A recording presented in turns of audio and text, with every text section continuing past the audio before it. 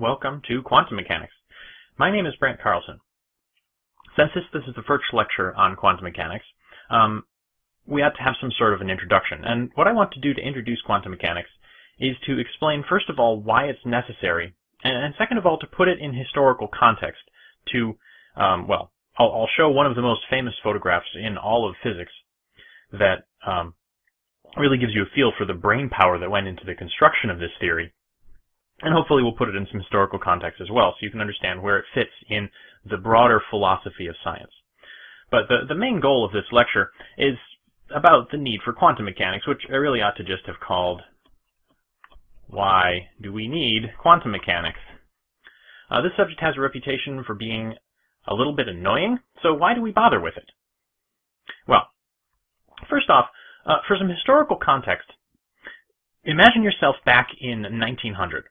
Turn of the century, science has really advanced a lot. We have electricity, we have all this fabulous stuff that electricity can do, and even almost 100 years before that, physicists thought they had things figured out. There's a famous quote from Laplace: "Given for one instant an intelligence which could comprehend all the forces by which nature is animated, and the respective position of the beings which compose it, nothing would be uncertain, and the future, as the past, would be present to its eyes."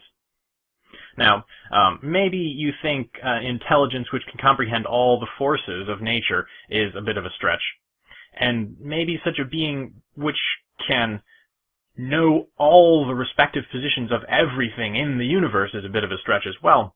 But the feeling at the time was that if you could do that, you would know everything. If you had perfect knowledge of the present, you could predict the future. And of course you can infer what happened in the past. And everything is connected by one unbroken chain of causality. Now, in 1903, Albert Michelson, another famous quote from that time period, said, "The more important fundamental laws and facts of physical science have all been discovered. Our future discoveries must be looked for in the sixth place of decimals." Now, this sounds rather audacious. This is 1903, and he thought that the only thing that we had left to nail down was the part in a million level precision. Well, to be fair to him, he wasn't talking about never discovering new fundamental laws of physics. He was talking about really astonishing discoveries like the discovery of Uranus on the basis of orbital perturbations of Neptune. Never having seen the planet Uranus before, they figured out that it had to exist just by looking at things that they had seen. That's pretty impressive. And Michelson was really onto something. Precision measurements are really, really useful, especially today. But back in 1903, it wasn't quite so simple, and Michelson probably regretted that remark for the rest of his life. The attitude that I want you guys to take when you approach quantum mechanics, though, is not this sort of 1900s notion that everything is predicted. It comes from Shakespeare. Horatio says, "Oh, day and night, but this is wondrous strange," to which Hamlet replies, one of the most famous lines in all of Shakespeare, "And therefore as a stranger give it welcome. There are more things in heaven and earth, Horatio, than are dreamt of in your philosophy." So that's the attitude I want you guys to take when you approach quantum mechanics. It is wondrous strange, and we should give it welcome. There are some things in quantum mechanics that are deeply non-intuitive, but if you approach them with an open mind, quantum mechanics is a fascinating subject, and there's a lot of really fun stuff that goes on.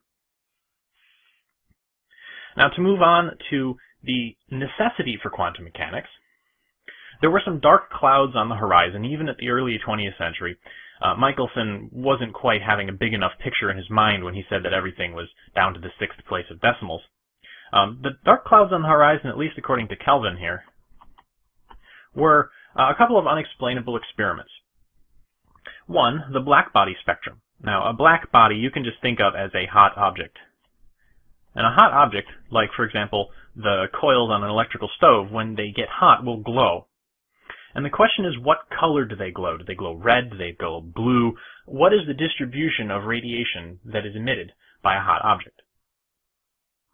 Another difficult to explain experiment is the photoelectric effect. If you have some light, and it strikes a material,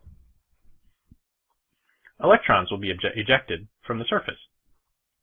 And as we'll discuss in a minute, the properties of this experiment do not fit what we think we know about, or at least what physicists thought they knew about the physics of light and the physics of electrons at the turn of the 20th century. The final difficult experiment to explain is bright line spectra. For example, if I have a flame coming from, say, a Bunsen burner, and I put a chunk of something, perhaps sodium, in that flame, it will emit a very particular set of frequencies that looks absolutely nothing like a black body. We'll talk about all of these experiments in general, or in a little bit more detail in a minute or two, but just looking at these experiments now, these are all experiments that are very difficult to explain, knowing what we knew at the turn of the 20th century about classical physics. And there are also experiments that involve light and matter. So we're really getting down to the details of what stuff is really made of and how it interacts with the things around it. These are some pretty fundamental notions, and that's where quantum mechanics really got its start. So let's pick apart these experiments in a little more detail. The black-body spectrum, as I mentioned, you can think of as the light that's emitted just by a hot object. And while hot objects have some temperature associated with them, let's call that T.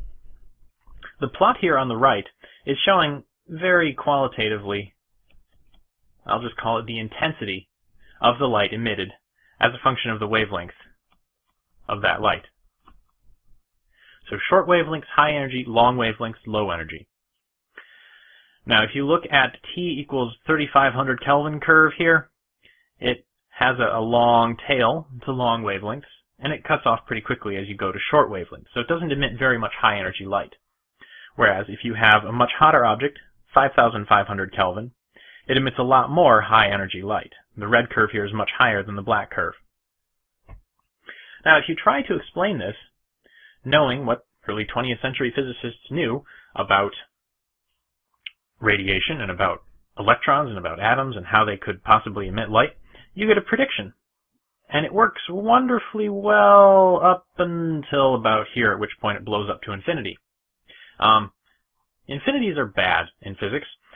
This is the Rayleigh-Jeans law, and it works wonderfully well for long wavelengths, but does not work at all for short wavelengths. That's called the ultraviolet catastrophe, if you've heard that term. On the other end of things, if you look at what happens down here, well, it's not so much a prediction but an observation, but there's a nice formula that fits here. So on one side we have a prediction that works well on one end but doesn't work on the other. And on the other hand we have a sort of empirical formula called Wien's law that works really well at the short wavelengths, but, well, also blows up to infinity at the long wavelengths. Both of these blowing up things are a problem. The question is, how do you get something that explains both of them? This is the essence of the black-body spectrum and how it was difficult to interpret in the context of classical physics. The next experiment I mentioned is the photoelectric effect. This is sort of the opposite problem. It's not how a material emits light, it's how light interacts with the material. So you have light coming in, and the experiment is usually done like this. You have your chunk of material, typically a metal, and when light hits it, electrons are ejected from the surface, hence the electric part of the photoelectric effect. And you do all this in a vacuum, and the electrons are then allowed to go across a gap to some other material, another chunk of metal, where they strike this metal. And the experiment is usually done like this. You connect it up to a battery. So you have your material on one side and your material on the other, and you have light hitting one of these materials and ejecting electrons. And you tune the voltage on this battery such that your electrons, when they're ejected, never quite make it.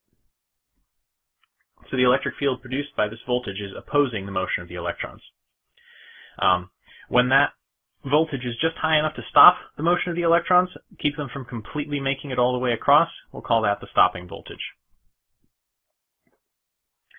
Now, it turns out that what classical E&M predicts, as I mentioned, doesn't match what actually happens in reality. But let's think about what does classical E&M predict here. Well, classical electricity and magnetism says that electromagnetic waves here have electric fields and magnetic fields associated with them, and these are propagating waves. If I increase the intensity of the electromagnetic wave, that means the magnitude of the electric field involved in the electromagnetic wave is going to increase. And if I'm an electron sitting in that electric field, the energy I acquire is going to increase. That means the stop is going to increase, because I'll have to have more voltage to stop a higher energy electron, as would be produced by a higher intensity beam of light. The other parameter of this incoming light is its frequency. So we can think about varying the frequency. If I increase the frequency, I have more intense light. Now, that doesn't say anything about the string, if I increase the frequency, I don't necessarily have more intense light. The electric field magnitude is going to be the same, which means the energy and the stopping voltage will also be the same. Now, it turns out what actually happens in reality does not match this at all. In reality, when the intensity increases, the energy, which I should really write as V stop, the stopping voltage necessary, doesn't change. And when I increase the frequency, the voltage necessary to stop those electrons increases. So this is sort of exactly the opposite. What's going on here? That's the puzzle in explaining the photoelectric effect. Just to briefly check your understanding, consider these plots of stopping voltage as a function of the parameters of the incident light, and check off which you think shows the classical prediction for the photoelectric effect. The third experiment that I mentioned is bright line spectra. And as I mentioned, this is what happens if you take a flame or some other means of heating a material, like the bar of sodium I mentioned earlier. This will emit light, and in this case, the spectrum of light from red to blue of sodium looks like this. Actually, I'm sorry, that's not sodium, that's mercury. These are four different elements: hydrogen, mercury, neon, and xenon. And instead of getting a broad, continuous distribution, like you would from a black body, under these circumstances where you're talking about gases, you get these very bright regions. It's the spectrum, instead of looking like a smooth curve like this, looks like spikes. Those bright lines are extraordinarily difficult to explain with classical physics, and this is really the straw that broke the camel's back, broke classical physics' back, that really kicked off quantum mechanics. How do you explain this? This is that famous photograph that I mentioned. This is really the group of people who first built quantum mechanics. Now, I mentioned three key experiments. The black body spectrum. This guy figured that out. This is Planck. The photoelectric effect. This guy, who I hope needs no introduction, this is Einstein,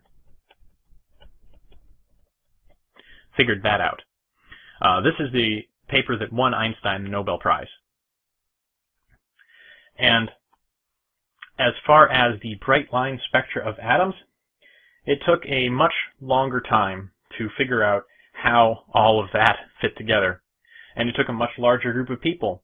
But they all happen to be present in this photograph. There's this guy, and this guy, and these two guys, and this guy. This photograph is famous because these guys worked out quantum mechanics. But that's not the only, these aren't the only famous people in this photograph. You know this lady as well. This is Marie Curie. This is Lorentz, which if you studied special relativity, you know Einstein used the Lorentz transformations. Pretty much everyone in this photograph is a name that you know. I went through and looked up who these people were, these were all of the names that I recognized, which doesn't mean that the people whose names I didn't recognize weren't also excellent scientists. For example, C.T.R. Wilson here, one of my personal favorites, inventor of the cloud chamber. This is the brain trust that gave birth to quantum mechanics, and it was quite a brain trust. You had some of the most brilliant minds of the century working on some of the most difficult problems of the century. And what's astonishing is they didn't really like what they found. They discovered explanations that made astonishingly accurate predictions, but throughout the history you keep seeing them disagreeing, like, no, that can't possibly be right.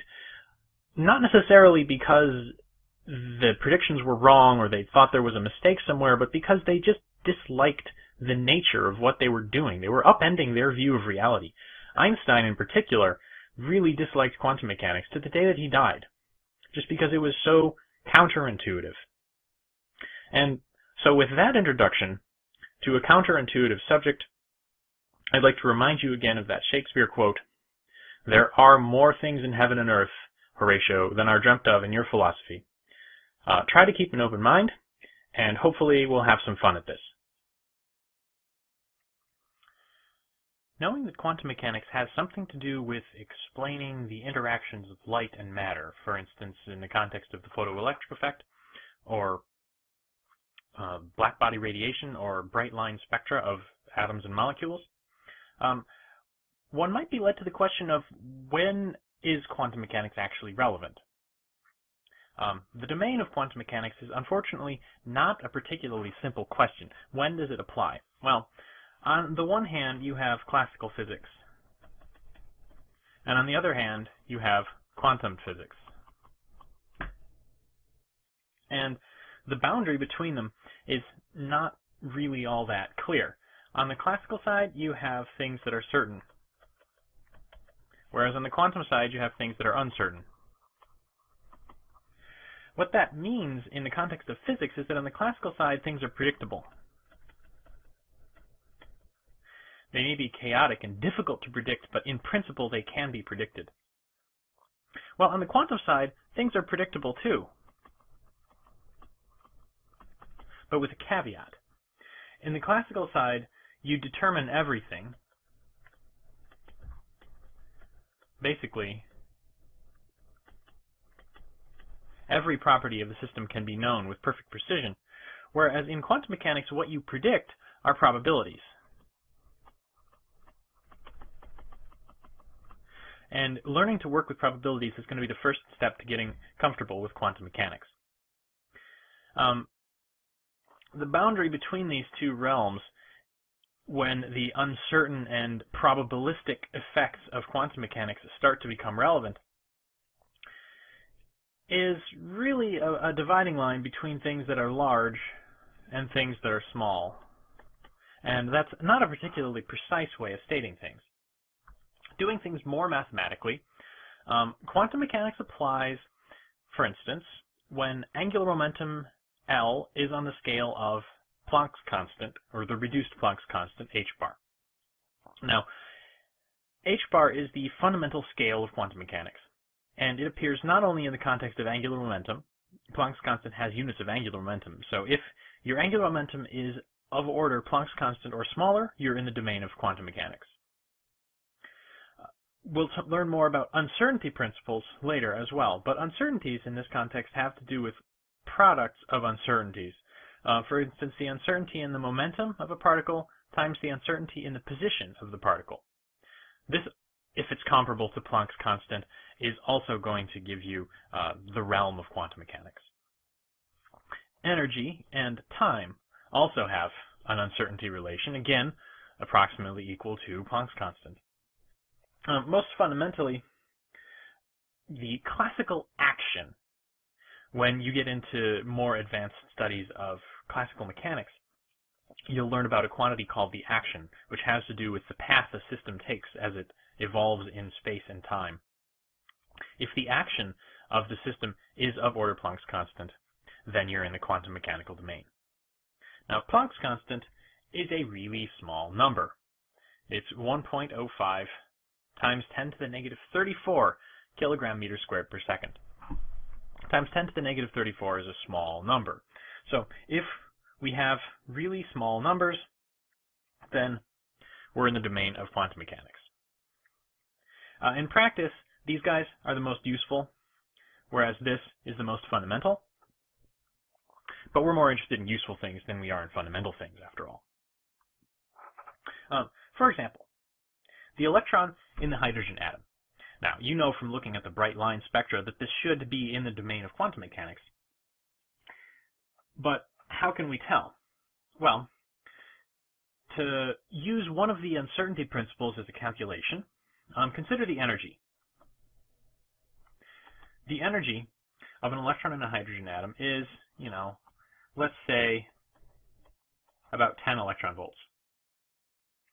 If we say that's p squared over 2m, using the classical kinetic energy relation between momentum and kinetic energy, that tells us that the momentum, p, is going to be about 1.7 times 10 to the minus 24th kilogram, where'd it go? Where's my eraser? Kilogram meters per second. Now, this suggests that the momentum of the electron is, non-zero. But if a hydrogen atom itself is not moving, we know the average momentum of the electron is 0. So if the momentum of the electron is going to be 0 with still some momentum being given to the electron, this is more the uncertainty in the electron momentum than the electron momentum itself. The next quantity, if we're looking at the uncertainty relation between momentum and position, is we need to know the size of, or the uncertainty in the position of the electron, which has to do with the size of the atom. Now, the size of the atom, that's about 0.1 nanometers, which, if you don't remember the conversion from nanometers, is 10 to the minus 10th meters. So let's treat this as delta x, our uncertainty in position, because we don't really know where the electron is within the atom, so this is a reasonable guess at the uncertainty. Now, if we calculate these two things together, delta p, delta x, you get something, I should say this is approximate because this is very approximate, 1.7 times 10 to the negative 34th, and if you plug through the units, it's kilogram meter squared per second. This is about equal to h bar. So this tells us that quantum mechanics is definitely important here. We have to do some quantum in order to understand this system. As an example of another small object that might have quantum mechanics relevant to it, this is one that we would actually have to do a calculation. I don't know intuitively whether a speck of dust in a light breeze is in the realm of quantum mechanics or classical physics. Now, I went online and looked up some numbers. For a speck of dust, let's say the mass is about 10 to the minus 6th kilograms, a microgram. It has a velocity in this light breeze of, let's say, 1 meter per second. And make myself some more space here. The size of this speck of dust is going to be about 10 to the minus 5 meters. So these are the basic parameters of this speck of dust in a light breeze. Now we can do some calculations with this. For instance, momentum. Well, in order to understand quantum mechanics, there's some basic vocabulary that I need to go over. So let's talk about the key concepts in quantum mechanics. Thankfully, there are only a few. There's really only 3, and the first is the wave function. The wave function is, and always has been, written as psi, the Greek letter. My handwriting gets a little lazy sometimes, and it'll end up just looking like this, but technically, it's supposed to look something like that. Details aren't important, provided you recognize the symbol. Psi is a function of position, potentially in 3 dimensions, x, y, and z, and time. And the key facts here is that psi is a complex function, which means that while x, y, z, and t here are real numbers, psi, evaluated at a particular point in space, will potentially be a complex number with both a real and imaginary part. What is subtle about the wave function, and we'll talk about this in great detail later, is that while it represents the state of the system, it doesn't tell you with any certainty what the observable properties of the system are. It really only gives you probabilities.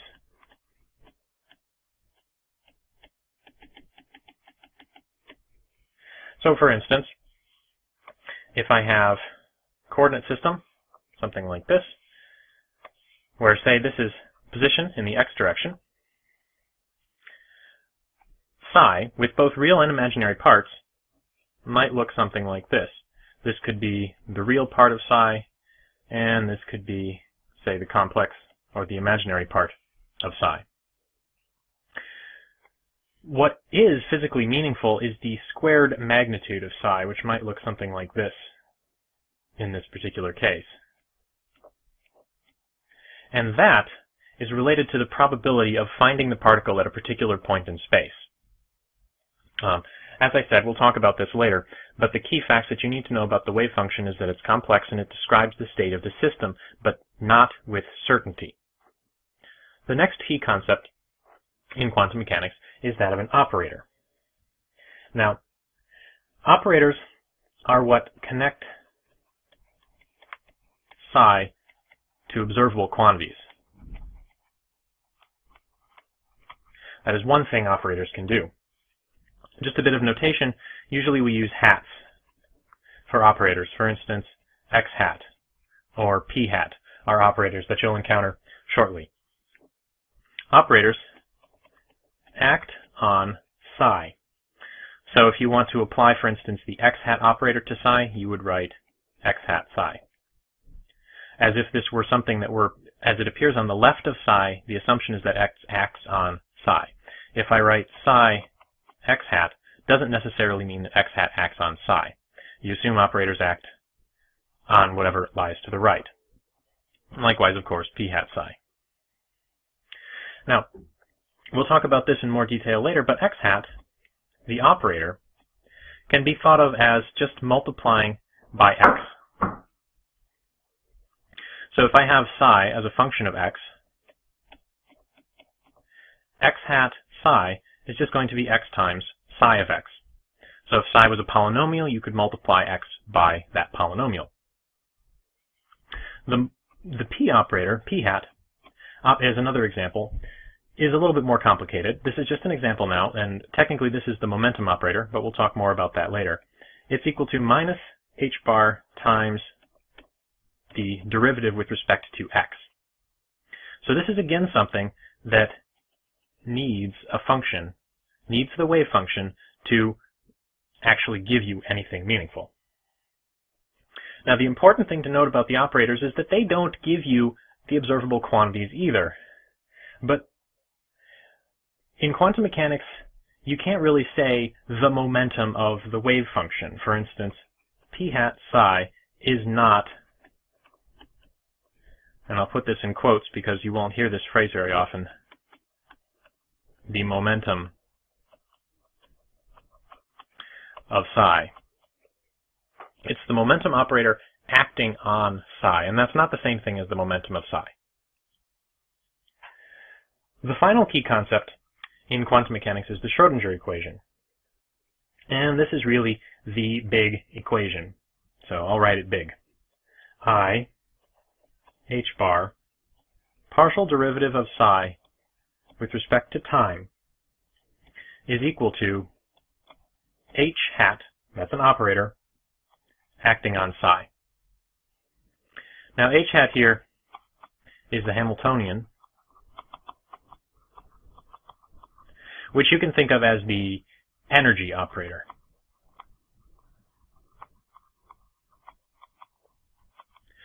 So the property of the physical system that H is associated with is the energy of the system. And the energy of the system can be thought of as a kinetic energy. So we can write a kinetic energy operator plus a potential energy operator together acting on psi. And it turns out the kinetic energy operator can be written down. This is going to end up looking like minus h bar squared over 2m partial derivative of psi with respect to, second partial derivative of psi with respect to position, plus, and then the potential energy operator is going to look like the potential energy as a function of position just multiplied by psi. So this is the Schrodinger equation. Typically, you'll be working with it in this form. So I h bar times the partial derivative with respect to time is related to the partial derivative with respect to space, and then multiplied by some function. The basic quantum mechanics that we're going to learn in this course mostly revolves around solving this function and interpreting the results. So to put these in a bit of a roadmap, we have operators. We have the Schrodinger equation.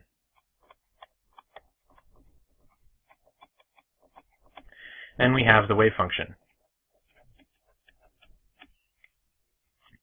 Now operators act on the wave function, and operators are used in the Schrodinger equation. Now the wave function that actually describes the state of the system is going to be the solution to the Schrodinger equation. Now I mentioned operators acting on the wave function. What they give you when they act on the wave function is some property of the system, some observable perhaps. And the other key fact that I mentioned so far is that the wave function doesn't describe the system perfectly, it only gives you probabilities.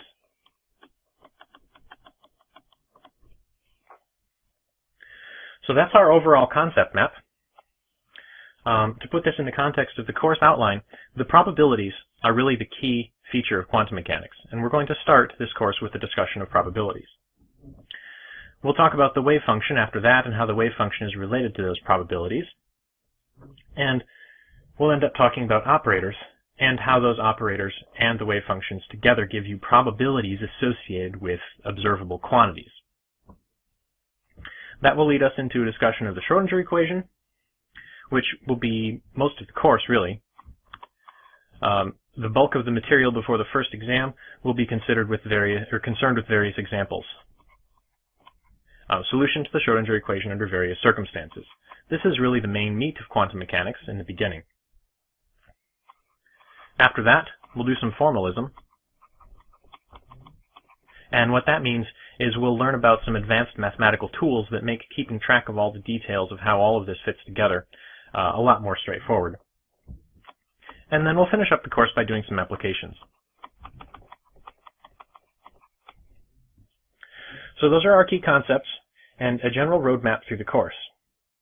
Hopefully now you have the basic vocabulary necessary to understand phrases like the momentum operator acts on the wave function, or the solution to the Schrodinger equation describes the state of the system, and that sort of thing. Don't worry too much if these concepts haven't quite clicked. In order to really understand quantum mechanics, you have to get experience with them. These are not things that you really have any intuition for based on anything you've seen in physics so far. So bear with me, and this will all make sense in the end, I promise. Complex numbers, or numbers involving, conceptually you can think about it as the square root of -1, I, are essential to understanding quantum mechanics, since some of the most fundamental concepts in quantum mechanics, for instance the wave function, are expressed in terms of complex numbers. Complex analysis is also one of the most beautiful subjects in all of mathematics, but unfortunately, in this course I don't have the time to go into the details. Lucky you, perhaps. Here's what I think you absolutely need to know to understand quantum mechanics from the perspective of complex analysis. First of all, there's basic definition. I squared is equal to -1, which you can think of also as I equals the square root of -1. In general, a complex number, z, then, can be written as the sum of a purely real part, x, and a purely imaginary part, I times y. Note in this expression, z is complex, x and y are real, where I times y is purely imaginary. The terms purely real or purely imaginary in the context of this expression like this, x plus iy, something is purely real if y is 0, something is purely imaginary if x is 0. As far as some notation for extracting the real and imaginary parts, typically mathematicians will use this funny calligraphic font to indicate the real part of x plus iy or the imaginary part of x plus iy, and that just pulls out x and y. Note that both of these are real numbers. When you pull out the imaginary part, you get x and y. You don't get iy, for instance. Another one of the most beautiful results in mathematics is e to the I pi plus 1 equals 0. This formula kind of astonished me when I first encountered it, but it is a logical extension of this more general formula that e raised to a purely imaginary power iy is equal to the cosine of y plus I times the sine of y. This can be shown in a variety of ways, in particular involving the Taylor series. If you know the Taylor series for the exponential, the Taylor series for cosine of y, and the Taylor series for sine of y, you can show quite readily that the Taylor series for complex exponential is the Taylor series of cosine plus the Taylor series of sine. And while that might not necessarily constitute a rigorous proof, it's really quite fun if you get the chance to go through it. At any rate, the trigonometric functions here, cosine and sine, should be suggestive, and there is a geometric interpretation of complex numbers that we'll come back to in a minute. But for now, know that while we have rectangular forms like this, x plus iy, where x and y, the nomenclature there is chosen on purpose, you can also express this in terms of r e to the I theta, where you have now a radius and an angle. The angle here, by the way, is going to be the arctangent of y over x. And we'll see why that is in a moment when we talk about the geometric interpretation. But given these rectangular and polar forms of complex numbers, what do the basic operations look like? How do we manipulate these things? Well, addition and subtraction in rectangular form is straightforward. If we have two complex numbers, a plus ib plus, and we want to add to that a second complex number, c plus id, we just add the real parts, a and c, and we add the imaginary parts, b and d. This is just like adding in any other sort of algebraic expression. Multiplication is a little bit more complicated.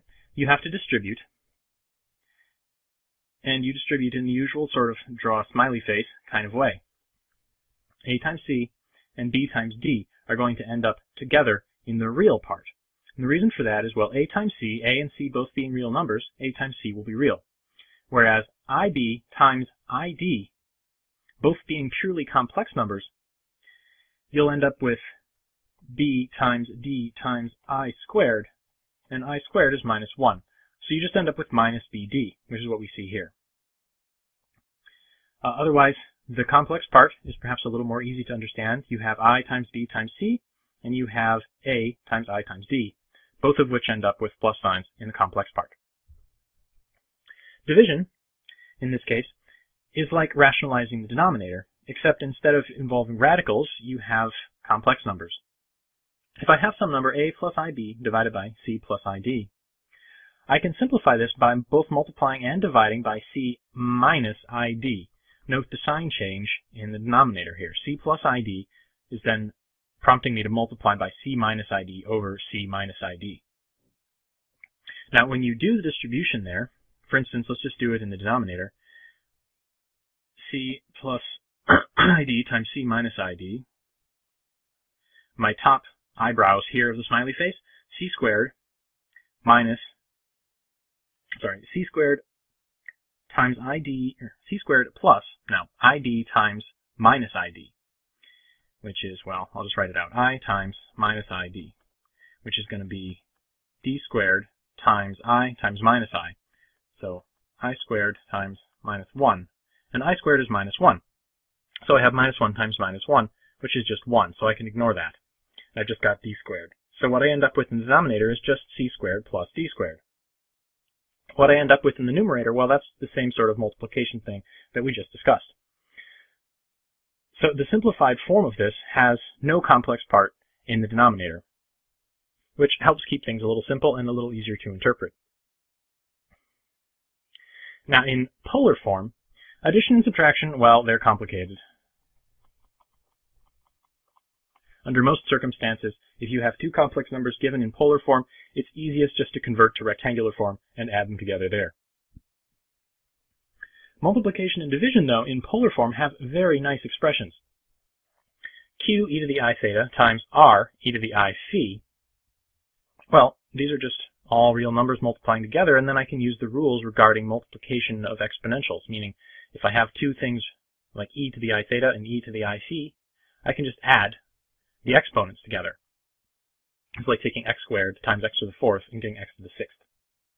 But QR e to the I theta plus phi. So that was easy. We didn't have to do any distribution at all. The key fact here is that you add the angles together. In the case of division, it's also quite easy. You simply divide the radii, q over r, and instead of adding, you subtract the angles. So polar complex numbers expressed in polar form are much easier to manipulate in multiplication and division, while complex numbers represented in rectangular form are much easier to manipulate for addition and subtraction.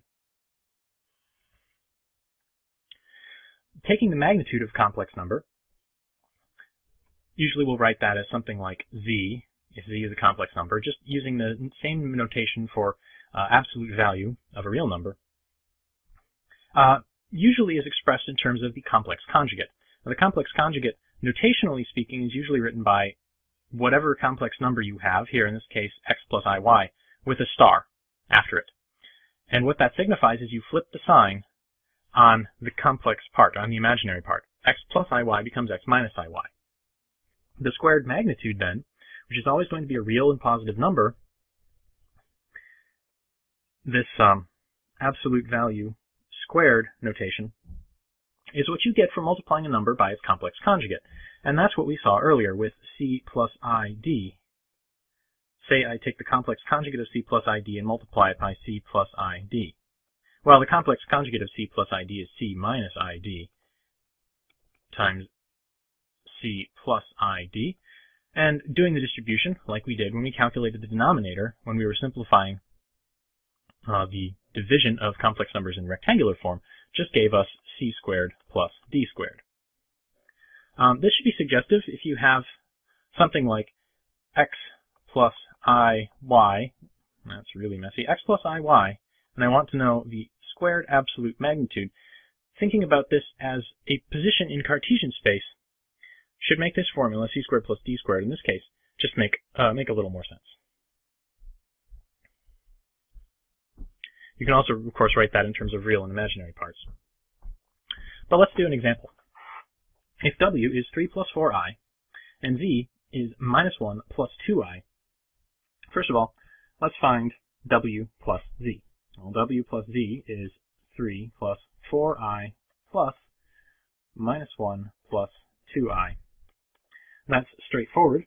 If you can keep track of your terms, 3 minus 1 is going to be our real part, so that's 2. And 4i plus 2i, which is plus 6i, is going to be our complex part. Sorry, our imaginary part. Now, w times z, 3 plus 4i times minus 1 plus 2i. For this, we have to distribute, like usual. So from our top eyebrow terms here, we've got 3 times minus 1, which is minus 3, and 4i times 2i, both positive. So I have 4 times 2, which is 8, and I times I, which is minus 1, minus 8. Then, for my imaginary part, I guess the mouth and the chin, if you want to think about it that way, I have 4i times minus 1, minus 4 with the I out front, will just be minus 4 inside the parentheses here. And 3 times 2i is going to give me 6i plus 6 inside. The end result you get here is 8, or minus 8 minus 3 is minus 11, and minus 4 plus 6 is going to be 2. So I get minus 11 plus 2i for my multiplication here. I guess if I'm going to circle that answer, I should circle this answer as well. Now, slightly more complicatedly, w over z. W is 3 plus 4i, and z is minus 1 plus 2i. And you know when you want to simplify an expression like this, you multiply by the complex conjugate of the denominator divided by the complex conjugate of the denominator. So minus 1 minus 2i divided by minus 1 minus 2i. And if we continue the same sort of distribution, I'll do the numerator first. Same sort of multiplication we just did here, only the signs will be flipped a little bit. We'll end up with minus 3 plus 8 instead of minus 3 minus 8. And for the imaginary part, we'll end up with minus 4 minus 6 instead of minus 4 plus 6. And you can work out the details of that distribution on your own if you want. The denominator is not terribly complicated, since we know we're taking the absolute magnitude of a complex number by multiplying a complex number by its complex conjugate. We can just write this out as the square of the real part, 1, plus the square of the imaginary part, minus 2, which squared is 4. So if I continue this final step, this is going to be 5. This is going to be minus 10i, and our denominator here is just going to be 5. So in the end, what I'll end up with is going to be 1 minus 2i. So it actually ended up being pretty simple in this case. Now for the absolute magnitude of w, 3 plus 4i, you can think of this as w times w star square root. You can think of this as the square root of the real part of w plus the imaginary part of w. Sorry, square root of the squared of the real part plus the square of the imaginary part, which is perhaps a little easier to work with in this case, so you don't have to distribute out complex numbers in that way. Real part is 3, imaginary part is 4. So we end up with the square root of 3 squared plus 4 squared, which is 5. Now this was all in rectangular form. Let me move this stuff out of the way a little bit. And let's do it again, at least a subset of it, in polar form. In polar form, w, 3 plus 4i, we know the magnitude of w, that's 5. So that's going to be our radius, 5. And our e to the I theta, where theta is, like I said, the arctan. Since complex numbers are so important to quantum mechanics, let's do a few more examples. In this case, I'm going to demonstrate how to manipulate complex numbers in a more general way, not so much just doing examples with numbers. First example, simplify this expression. You have two complex numbers multiplied in the numerator, and then a division.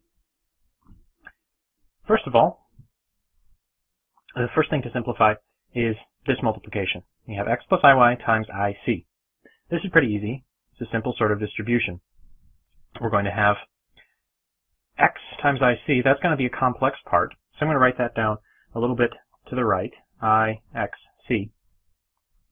And then we're going to have iy times ic, which is going to be minus yc. That's going to be real. We also have a real part in the numerator from d here, so I'm going to write this as d minus yc plus ic. That's the result of multiplying this out. That's then going to be divided by f plus ig. Now, in order to simplify this, you have a complex number in the denominator. You know you need to multiply by the complex conjugate and divide by the complex conjugate. So f minus ig divided by f minus ig.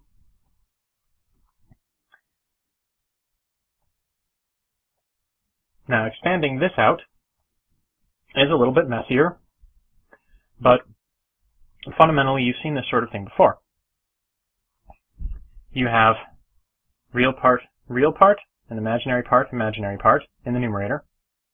And then you're going to have imaginary part, and real part, imaginary part. And what you're going to end up with from this first term, you get f times d minus yc.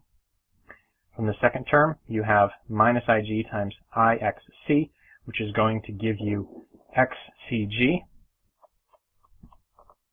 We have a minus I times an I, which is going to give us a plus. Incidentally, if you're having trouble figuring out something like minus I times I, think about it in the geometric interpretation. This is I in the complex plane. This is minus I in the complex plane. So I have one angle going up, one angle going down. If I'm multiplying them together, I'm adding the angles together. So I essentially go up and back down, and I just end up with 1 equals I times minus I. Otherwise, you can keep track of I squareds equals minus 1s and just count up your minus signs. This, then, is the real part. Suppose I should write that in green, lest my fonts get too confusing. Excuse me. So that's the real part. The imaginary part, then, is what you get from these terms here. I'm going to write an I out front, and now we have xc times f, so xcf with an I from here.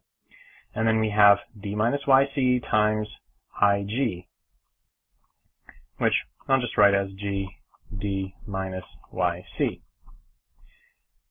In the denominator, we're now multiplying a number by its complex conjugate.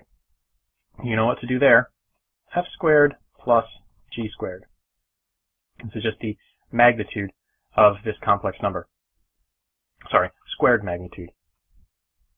Now, this doesn't necessarily look more simple than what we started with, but this is effectively fully simplified. You could further distribute this and distribute this, but it's not really going to help you very much.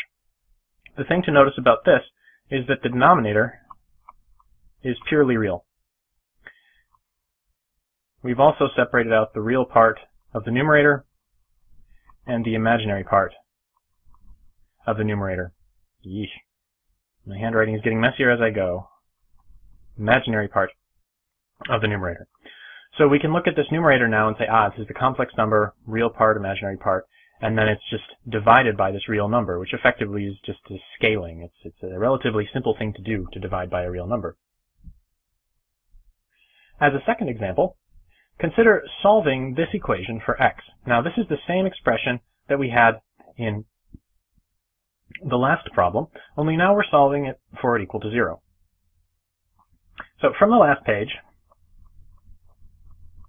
I'm going to borrow that first simplification step we did, distributing this through. We had d minus yc for the real part, plus ixc for the imaginary part, and that was divided by f plus ig. If we're setting this equal to 0, the nice part about dealing with complex expressions like this is that 0, treated as a complex number, is 0 plus 0i. It has a real part and an imaginary part as well. It's just kind of trivial. And in order for this complex number to be equal to 0, the real part must be 0 and the imaginary part must be 0. So we can think of this as d minus yc plus ixc. This has to equal 0 and this has to equal 0 separately. So we effectively have two equations here, not just one, which is nice. We have d minus yc equals 0 and xc equals 0, which, unless c equals 0, just means x equals 0. That's the only way that this equation can hold, is if x equals 0. The key fact here is to keep in mind that in order for two complex numbers to be equal, both the real parts and the imaginary parts have to be equal. As a slightly more involved example, consider finding the cubed roots of 1. Now, you know, 1 cubed is 1. That's a good place to start. We'll see that fall out of the algebra pretty quickly.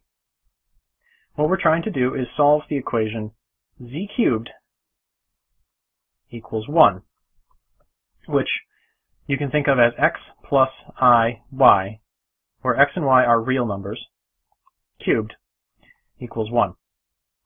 Now, if we expand out this cubic, you get x cubed plus 3x squared times iy plus 3x times iy squared plus iy cubed.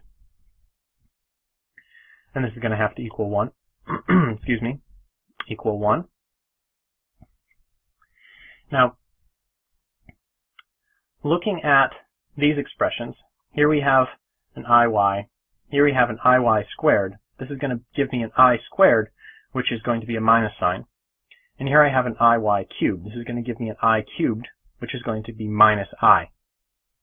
So I have two complex parts and two real parts. So I'm going to rewrite that. X cubed, and then now a minus sign from the I squared, 3xy squared, plus, pulling an I out front, the imaginary part then is going to come from this 3x squared y and this y cubed. So I've got a 3x squared y here, and then a minus y cubed, minus coming from the I squared. And this is also going to have to equal 1. Now, in order for this complex number to equal this complex number, both the real parts and the imaginary parts have to be equal. So let's write those two separate equations. X cubed minus 3xy squared equals the real part, this is the real part of the left-hand side, has to equal the real part of the right-hand side, 1. And the imaginary part of the left-hand side, 3x squared y minus y cubed, has to equal the imaginary part of the right-hand side, 0. So those are our two equations. This one in particular is pretty easy to work with. We can simplify this.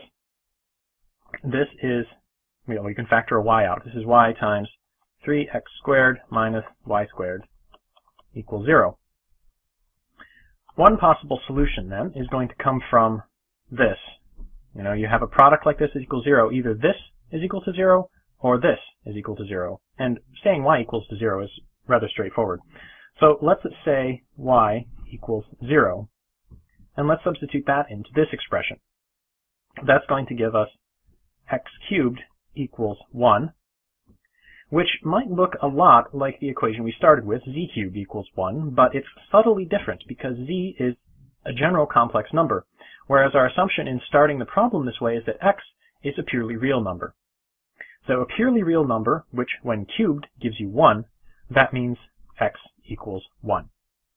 So x equals 1, y equals 0, that's one of our solutions. Z equals 1 plus 0i, or just z equals 1. Now, we could have told me that right off the bat, z cubed equals 1. Well, one possible solution is that z equals 1, since 1 cubed is 1. The other thing we can do here is we can say 3x squared minus y squared is equal to 0. This means that, I'll just cheat a little bit and simplify this, 3x squared equals y squared. Now I can substitute this y squared, into this expression as well. And what you end up with is x cubed minus 3x, and then y squared was equal to 3x squared. So 3x squared is going to go in there. That has to equal 1. Now let's move up here. What does that leave us with? That says x cubed minus 9x cubed equals 1. So minus 8x cubed equals 1. This means x, again, being a purely real number, is equal to minus 1/2. Minus 1/2 times minus 1/2 times minus 1/2 times 8 times minus 1 is equal to 1. You can check that pretty easily. Now, where does that leave us?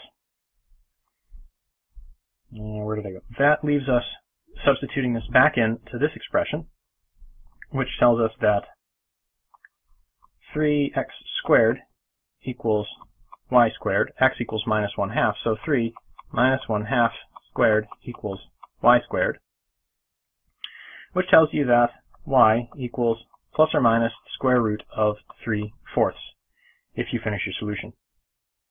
So now we have two solutions for y here coming from one value for x, and that gives us our other two solutions to this cubic.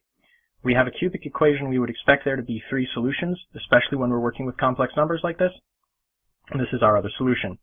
Z equals minus 1/2 plus or minus the square root of 3/4 I. So those are our 3 solutions. Now, finding the cubed roots of 1 to be these complex numbers is not necessarily particularly instructive. However, there's a nice geometric interpretation. The cubed roots of unity like this, the nth roots of unity, doesn't have to be a cubed root. All lie on a circle of radius 1 in the complex plane. And if you check the complex magnitude of this number and the complex magnitude of this number, you will find that it is indeed unity. To check your understanding of this, a slightly simpler problem is to find the square roots of I. Put another way, you've got Z, some generic complex number here, equals to x squared plus x plus iy. Quantity squared, if that's going to equal y, we'll expand this out, solve for x and y in the 2 equations that will result from setting real and imaginary parts equal to each other. And same as with the cubed roots of 1, the square roots of I will also fall on a circle of radius 1 in the complex plane. So those are a few examples of how complex numbers can actually be manipulated. In particular, finding the roots of unity, there are better formulas for that than the approach that we took here, but I feel this was hopefully instructive. If probability is at the heart of quantum mechanics, what does that actually mean? Well, the fundamental source of probability in quantum mechanics is the wave function psi. Psi tells you everything that you can in principle know about the state of the system, but it doesn't tell you everything with perfect precision. How that actually gives rise to probability distributions in observable quantities like position or energy or momentum is something that we'll talk more about later, but from the most basic perspective, psi can be thought of as related to a probability distribution. But let's take a step back and talk about probabilistic measurements in general first. If I have some space, let's say it's position space. Say this is the floor of a lab, and I have a ball that is somewhere on the floor. I can measure the position of that ball. Maybe I measure the ball to be there on the floor. If I prepare the experiment in exactly the same way, attempting to put the ball in the same position on the floor and measure the position of the ball again, I won't always get the same answer because of perhaps some imprecision in my measurements or some imprecision in how I'm reproducing the system. So I might make a second measurement there, or a third measurement there.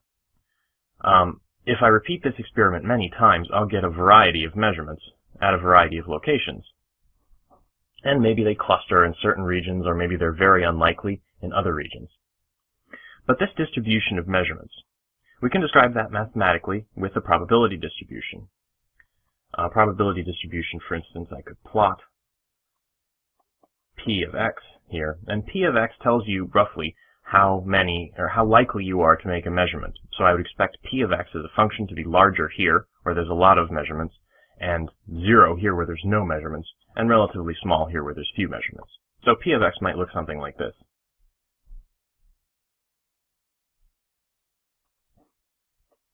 The height of P of x here tells us how likely we are to make a measurement in a given location.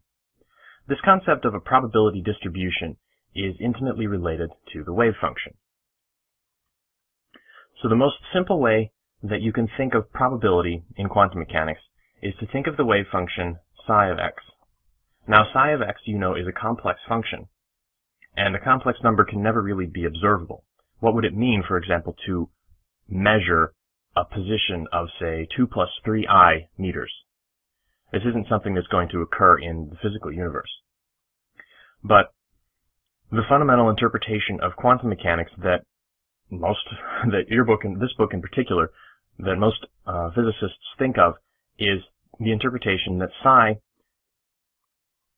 in the context of a probability distribution, the absolute magnitude of psi squared is related to the probability of finding the particle described by psi. So if the squared magnitude of psi is large at a particular location, that means it is likely that the particle will be found at that location. Now the squared magnitude here means that we have to take the squared magnitude of psi. We can't just take psi itself. So for instance, in the context of the plot that I just made on the last page, if this is x and our y-axis here is psi, psi has real and imaginary parts. So the real part of psi might look something like this,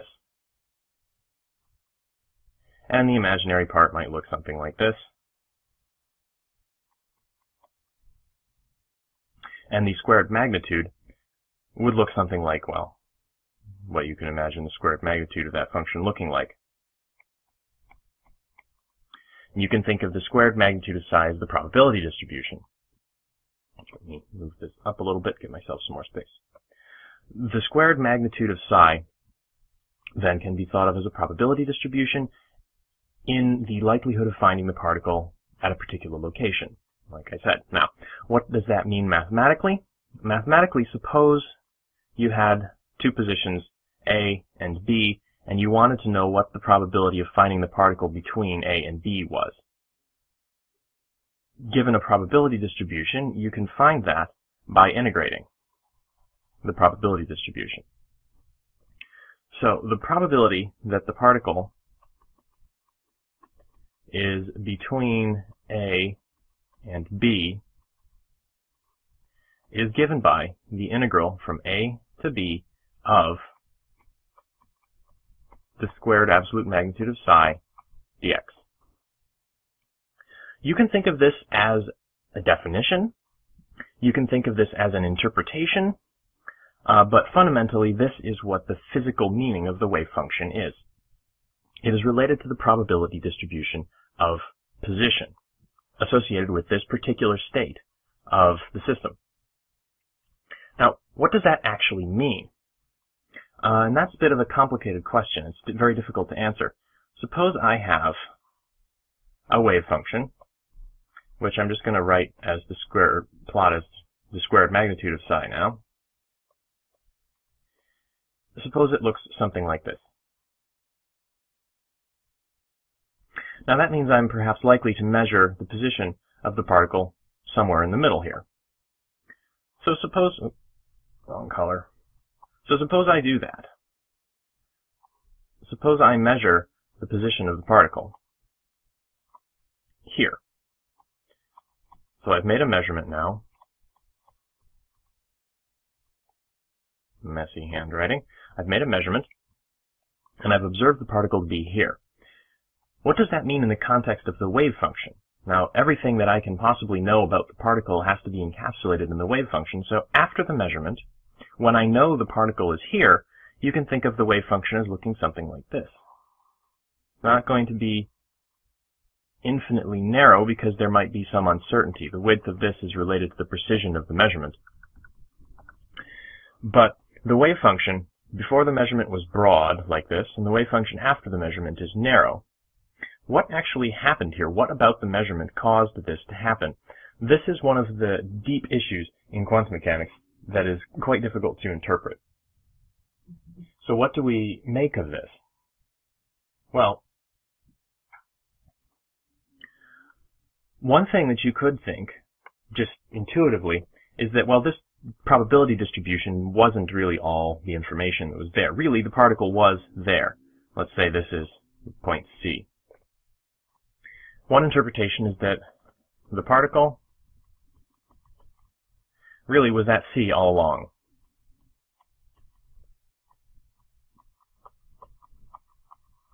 That means that this distribution reflects ignorance on our part as physicists, not fundamental uncertainty in the physical system.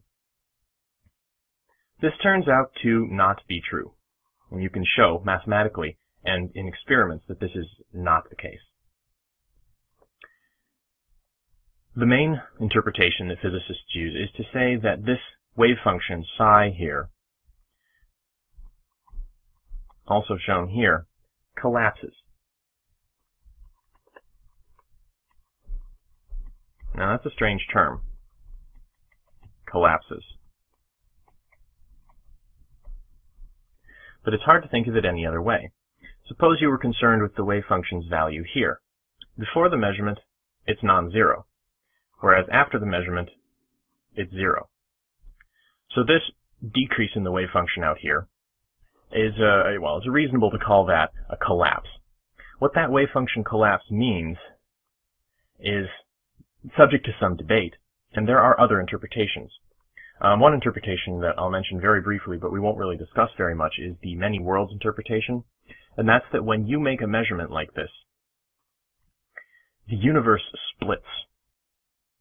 So it's not that the wave function all of a sudden decreases here, it's that for us, in our tiny little chunk of the universe, the wave function is now this, and there's another universe somewhere else where the wave function is this, because the particle was observed to be here. Don't worry too much about that, but the interpretation issues in quantum mechanics are really fascinating once you start to get into them. You can think about this as the universe splitting into, splits. The universe, you can think about this as the universe splitting into many little sub-universes where the probability of where the particle is observed at a variety of locations. One location per universe, really.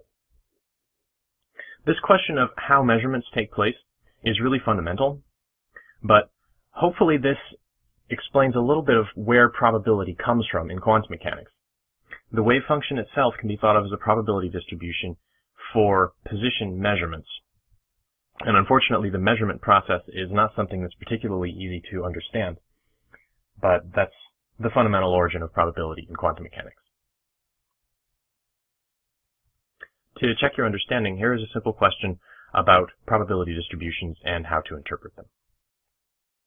Variance and standard deviation are properties of a probability distribution that are related to the uncertainty. Since uncertainty is such an important concept in quantum mechanics, we need to know how to quantify how uncertainty results from probability distributions. So let's talk about the variance and the standard deviation. These questions are related to the shape of a probability distribution. So if I have a set of coordinates, let's say this is the x-axis, and I'm going to be plotting then the probability density function as a function of x. Probability distributions come in lots of shapes and sizes. You can have probability distributions that look like this, probability distributions that look like this. You can even have probability distributions that look like this, or probability distributions that look like this. And these are all different. The narrow peak here versus the broad distribution here. The distribution with multiple peaks, or multiple modes, in this case it has two modes, so we call this distribution bimodal, or multimodal. And then this distribution, which is asymmetric, has a long tail in the positive direction and a short tail in the negative direction. We would say this distribution is skewed. So distributions have lots of different shapes, and if what we're interested in is the uncertainty, you can think about that roughly as the width of the distribution. For instance, if I'm drawing random numbers from the orange distribution, the narrow one here, they'll come over roughly this range. Whereas if I'm drawing from the blue distribution, they'll come over roughly this range. So if this were, say, the probability density for position, say this is the squared magnitude of the wave function for a particle, I know where the particle represented by the orange distribution is much more accurately than the particle represented by the blue distribution. So this concept of width of a distribution and the uncertainty in the position, for instance, are closely related. The broadness is related to the uncertainty. This is fundamental to quantum mechanics, so how do we quantify it? In statistics, the broadness of a distribution is called the variance. variance is a way of measuring the broadness of a distribution, for example. So suppose this is my distribution. The mean of my distribution is going to fall roughly in the middle here. Let's say that's the expected value of x if this is the x-axis. Now, if I draw a random number from this distribution, I won't always get the expected value. Suppose I get a value here. If I'm interested in the typical deviation of this value from the mean, that will tell me something about how broad this distribution is. So let's define this displacement here to be delta x. Delta x is going to be equal to x minus the expected value of x. And first of all, you might think, well, if I'm looking for the typical values of delta x, let's just try the expected value of delta x. Well, what is that? Unfortunately, the expected value of x doesn't really work for this purpose because delta x is positive if you're on this side of the mean and negative if you're on this side of the mean. So the expected value of delta x is 0. Sometimes it's positive, sometimes it's negative, and they end up canceling out. Now, if you're interested in only positive numbers, the next guess you might come up with is let's use not delta x, but let's use the absolute value of delta x. What is that? Well, absolute values are difficult to work with since you have to keep track of whether a number is positive or negative and keep flipping signs if it's negative. So this turns out to just be kind of painful. What statisticians and physicists do in the end then is instead of taking the absolute value of a number to make it positive, we square it. So you calculate the expected value of the squared deviation, sort of the mean squared deviation. This has a name in statistics. It's written as sigma squared, and it's called the variance. To do an example, let's do a discrete example.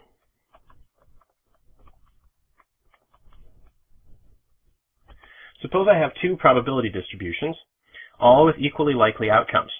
Say the outcomes of one distribution are 1, 2, and 3, while the outcomes for the second distribution are 0, 2, and 4. Put it graphically, these numbers are more closely spaced than these numbers. So I would expect the broadness of this distribution to be larger than the broadness of this distribution. You can calculate this out by calculating the mean squared deviation. So first of all, we need to know the mean. The expected value of x is 2 in this case, and also in this case. Knowing the expected value of x, you can calculate the deviations. So let's say delta x here is going to be -1, 0, and 1 are the possible deviations from the mean for this probability distribution, whereas in this case it's -2, 0, and 2. Then we can calculate the delta x squareds that are possible, and you get 1, 0, and 1 for this distribution, and 4, 0, and 4 for this distribution. Now when you calculate the mean of these squared deviations, in this case, the expected value of the squared deviation is 2/3, whereas in this case, the expected value of the squared deviation is 8/3. So indeed, we did get a larger number for the variance in this distribution. So you can think of that as the definition. This is not the easiest way of calculating the variance, though. It's actually much easier to calculate the variance as an expected value of a squared quantity and minus the square of the expected value of the quantity itself.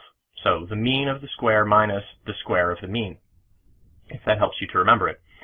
You can see how this results fairly easily by plugging through some basic algebra. So given our definition, the expected value of delta x squared, we're calculating an expected value. So suppose we have a continuous distribution now. The continuous distribution expected value has an integral in it, so we're going to have the integral of delta x squared times rho of x dx. Now delta x squared, we know what delta x is. Delta x is x minus the expected value of x, so we can plug that in here. And we're going to get the integral of x minus expected value of x squared times rho of x dx. I can expand this out, and I'll get integral of x squared minus 2x expected value of x plus expected value of x quantity squared rho of x dx. And now I'm going to split this integral up into three separate pieces. First piece, integral of x squared rho of x dx. Second piece, integral of 2x expected value of x rho of x dx. And the third piece, integral of expected value of x squared rho of x dx. Now this integral you recognize right away. This is the expected value of x squared. This integral, I can pull this out front since this is a constant. This is just a number. This is the expected value. So this integral is going to become 2. I can pull the 2 out, of course, as well. 2 times the expected value of x, and then what's left is the integral of x, rho of x, dx, which is just the expected value of x. This integral, again, this is a constant, so I can pull it out front. And when I do that, I end up with just the integral of rho of x dx. And we know the integral of rho of x dx over the entire domain. I should specify that this is the integral from minus infinity to infinity now. All of these are integrals from minus infinity to infinity.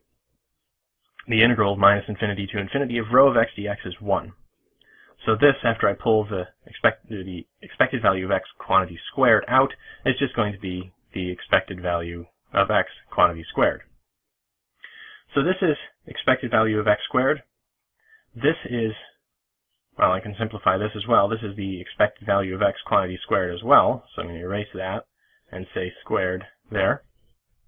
So I have this minus twice this plus this. And in the end, that gives you expected value of x squared minus the expected value of x squared. So, mean of the square minus the square of the mean. To check your understanding of how to use this formula, I'd like you to complete the following table. Now, I'll give you a head start on this. If your probability distribution is given by 1, 2, 4, 5, and 8, all equally likely, you can calculate the mean. Now once you know the mean, you can calculate the deviations, x minus the mean, which I'd like you to fill in here. Then square that quantity and fill it in here, and take the mean of that squared deviation. Same as what we did when we talked about the variance as the mean squared deviation. Then, taking the other approach, I'd like you to calculate the squares of all of the x's and calculate the mean square. You know the mean, you know the mean square. You can calculate this quantity, mean of the square minus the square of the mean, and you should get something that equals the mean squared deviation. That's about it for variance, but just to say a little bit more about this, variance is not the end of the story. It turns out there's more. I mentioned the distributions that we were talking about earlier on the first slide here. Keep forgetting to turn my ruler off. The distributions that look like this versus distributions that look like this. This is a question of symmetry, and the mathematical name for this is skew, or skewness. There's also distributions that look like this versus distributions that look like this. And this is mathematically, this is called kurtosis, which kind of sounds like a disease or perhaps a villain from a comic book. Kurtosis has to do with the relative weights of things near the peak versus things in the tails. Now, mathematically speaking, you know the let me go back a little further. You know the mean, that was related to the integral of x, rho of x, dx. We also just learned about the variance, which was related to the integral of x squared, rho of x, dx. It turns out the skewness is related to the integral of x cubed, rho of x, dx, and the kurtosis is related to the integral of x to the fourth, rho of x, dx. At least those are common ways of measuring skewness and kurtosis. These are not exact formulas for skewness and kurtosis, nor is this an exact formula for the variance, of course, so I'm taking some liberties with the math. But you can imagine, well, what happens if you take the integral of x to the fifth, rho of x dx? You could keep going, and you would keep getting properties of the probability distribution that are relevant to its shape. Now, you won't hear very much about skewness and kurtosis in physics, but I thought you should know that this field does sort of continue on. For the purposes of quantum mechanics, what you need to know is that variance is related to the uncertainty, and we will be doing lots of calculations of variance on the basis of probability distributions derived from wave functions in this class. We talked a little bit about the probabilistic interpretation of the wave function psi. That's one of the really remarkable aspects of quantum mechanics, that there are probabilities rolled up in your description of the physical state. We also talked a fair amount about probability itself, and one of the things we learned was that probabilities had to be normalized, meaning the total sum of all of the probable outcomes, the probabilities of all of the outcomes in a probability distribution has to equal 1. That has some implications for the wave function, especially in the context of the Schrödinger equation, so let's talk about that in a little more detail.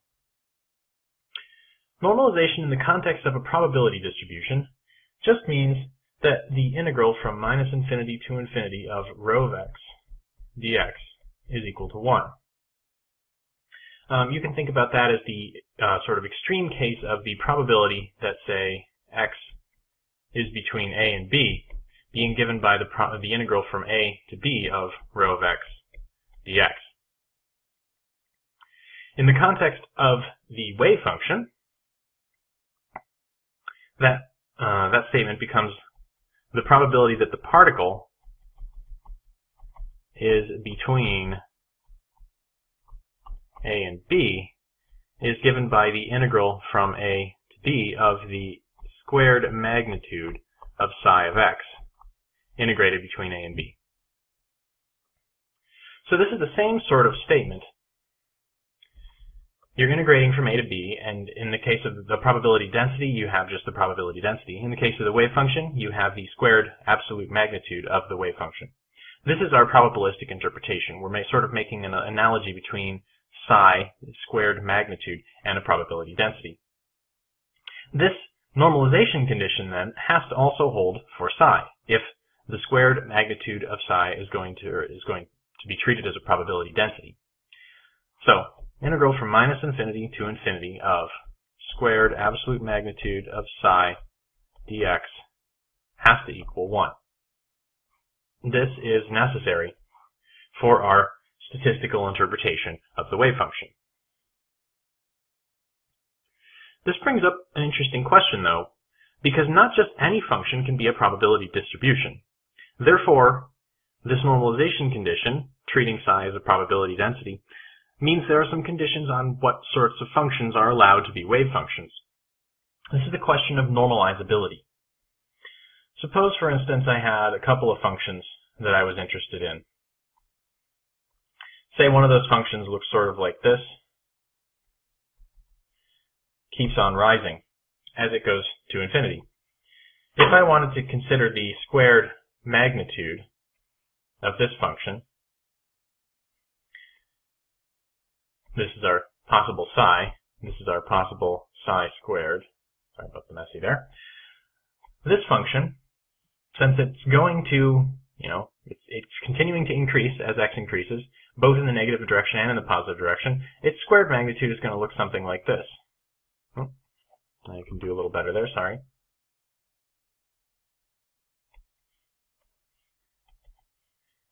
If I tried to, say, calculate the integral from minus infinity to infinity of this function, I've got a lot of area out here from, say, 3 to infinity, where the wave function is positive.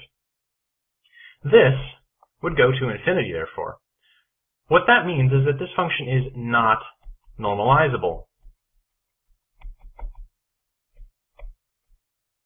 Not all functions can be normalized. If I drew a different function, for example, something that looked maybe something like this, its squared magnitude might look something like this. There is a finite amount of area here, so if I integrated the squared magnitude of the blue curve, I would get something finite. What that means is that whatever this function is, I could demultiply or divide it by a constant such that this area was equal to 1. I could take this function and convert it into something such that the integral from minus infinity to infinity of the squared magnitude of psi equaled 1, and it obeyed our sort of statistical constraint on the probability distribution. In order for this to be possible, psi has to have this property, and the mathematical way of stating it is that psi must be square integrable.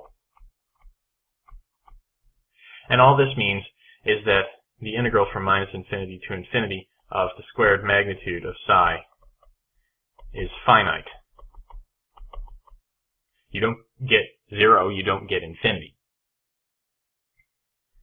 In order for this square integrability to hold, for example, though, you need a slightly weaker condition that psi goes to 0 as x goes to either plus or minus infinity.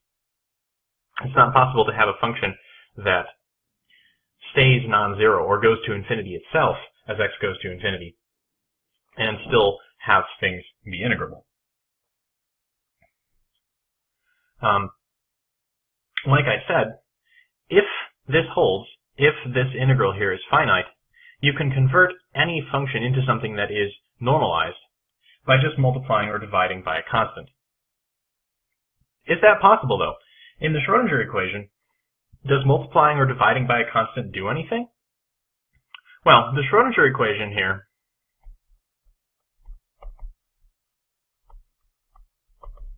you can just glance at it and see that multiplying and dividing by a constant doesn't do anything. The Schrodinger equation is I h bar partial derivative with respect to time of psi equals minus h bar squared over 2m second derivative of psi with respect to position plus the potential times psi.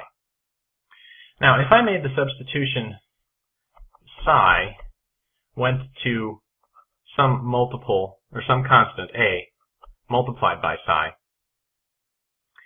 you can see what would happen. Here I would have psi times a, here I would have psi times a, and here I would have psi times a. So I would have an a here, an a here, and an a here. So I could divide through this entire equation by a, and all of those a's would disappear, and I would just get the original Schrodinger equation back.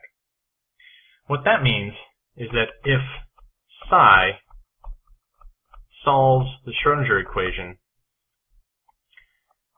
a psi does too. I'll just say a psi works. Now this is only if a is a constant. Does not depend on time, does not depend on space. If a depended on time, I would not be able to divide it out of this partial derivative because the partial derivative would act on that a. Same goes for if a was a function of space. If a was a function of space, I wouldn't be able to divide it out of this partial derivative with respect to x. So this only holds if a is a constant. That means that I might run into some problems with time evolution. I can choose a constant and I can multiply psi by that constant such that psi is properly normalized at, say, time t equals 0, but will that hold for future times? It's a question of normalization and time evolution. What we're really interested in here is the integral from minus infinity to infinity of psi of x and time squared dx. If this is going to always be equal to 1, supposing it's equal to 1 at some initial time, what we really want to know is what the time derivative of this is. If the time derivative of this is equal to 0, then we'll know that whatever the normalization of this is, it will hold throughout the evolution of the wave function. Now I'm going to make a little bit of simplifying notation here, and I'm going to drop the integral limits since it takes a while to write. And we're going to manipulate this expression a little bit. We're going to use the Schrodinger equation. We're going to use the rules of complex numbers. We're going to use the rules of differential calculus. And we're going to get something that will show that indeed this does hold. So let's step through that. Manipulations of the Schrodinger equation like this are a little tricky to follow, so I'm going to go slowly, and if it seems like I'm being extra pedantic, please bear with me. Some of the details are important. So the first thing that we're going to do, pretty much the only thing that we can do with this equation, is we're going to exchange the order of integration and differentiation. Instead of differentiating with respect to time the integral with respect to x, we're going to integrate with respect to x of the time derivative of this psi of x and t quantity squared. Basically, I've just pushed the derivative inside the integral. Now, notationally speaking, I'm going to move some stuff around here, give myself a little more room. Notationally, didn't mean to change the colors. Notationally speaking here, the d dt became a partial derivative with respect to time. The total derivative, d by dt, is now a partial. What the notation is keeping track of here is just the fact that this is a function only of time, since you've integrated over x and you've substituted in limits. Whereas this is a function of both space and time. So whereas this derivative is acting on something that's only a function of time, I can write it as a simple d by dt, the total derivative. In this case, since what the derivative is acting on is a function of both position and time, I have to treat this as a partial derivative now. So the next thing that we're going to do, aside from after pushing this derivative inside and converting it to a partial derivative, is rewrite this squared absolute magnitude of psi as psi star times psi. Now the squared absolute magnitude of a complex number is equal to the complex number times its complex conjugate. It's just simple complex analysis rules there. So what we've got is the integral of the partial derivative with respect to time of psi star times psi, integral dx. Now we have a time derivative applied to a product. We can apply the product rule from differential calculus. And what we end up with is the integral of the partial derivative with respect to time of psi star times psi plus psi star partial derivative of psi with respect to time. That's integrated dx. Now what I'm going to do is I'm going to notice these partial derivatives with respect to time. And I'm going to ask you to bear with me for a minute while I make a little more space. It's probably a bad sign if I'm running out of space on a computer where I have effectively infinite space. But bear with me. The partial derivatives with respect to time appear in the Schrodinger equation. I h bar d by dt of psi equals minus h bar squared over 2m second partial derivative of psi with respect to position plus potential times psi. These are the time derivatives that I'm interested in. I can use the Schrodinger equation to substitute in, say, the right-hand side for these time derivatives, both for psi star and for psi. So first I'm going to manipulate this by dividing through by I h bar, which gives me the partial psi partial time equals I h bar over 2m second partial of psi with respect to x minus, where did it go? I v over h bar psi. So that can be substituted in here. I also need to know something for the complex conjugate of psi, so I'm going to take the complex conjugate of this entire equation. What that looks like is partial derivative of psi star with respect to time. Now I'm taking the complex conjugate of this, so I have a complex part here. The sign of that needs to be flipped. And I have a complex number here that needs to be complex conjugated, since the complex conjugate of a product is the product of the complex conjugates. What that means is this is going to become minus I h bar over 2m d squared psi star dx squared. Sorry, I forgot the squared there. Plus I v over h bar psi. So I've just gone through and changed the signs on all of the imaginary parts of all these numbers. Psi became psi star, I became minus I became I. And this can be substituted in for that. And what you get when you make that substitution, this equation isn't really getting simpler, is it? It's getting longer. What you get is the integral of something. I'll put an open square brackets at the beginning here.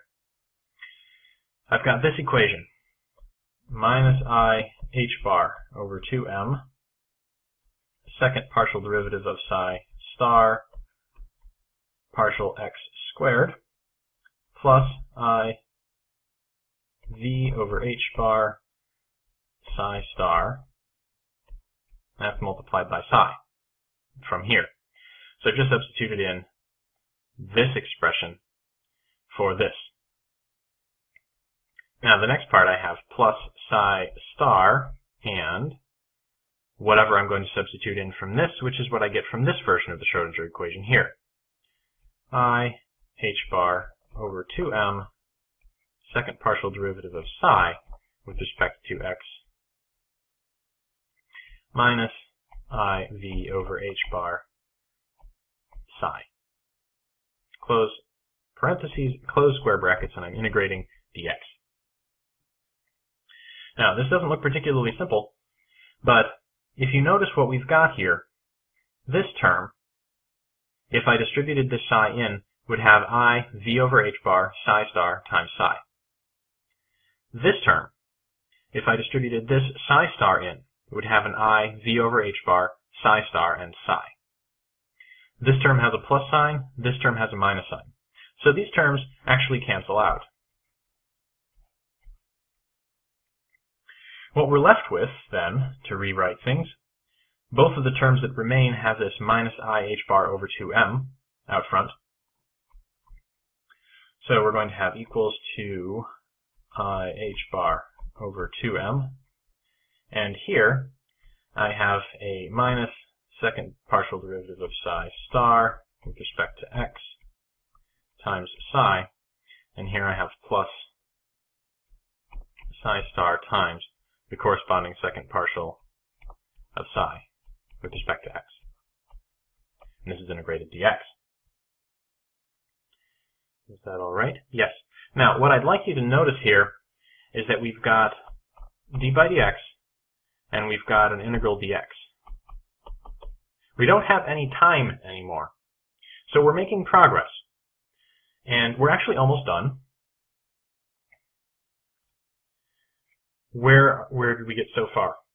We started with the time derivative of this effective total probability, which should have been equal to 1, which would be equal to 1 if this were a proper probability distribution, but we're just considered with the time evolution, since we know that whatever psi is, we can multiply it by some constant to make it properly normalized at a particular time. Now we're interested in the time evolution. We're looking at the time derivative of this, and we've gone to this expression, which has complex conjugates of psi and second partial derivatives with respect to x.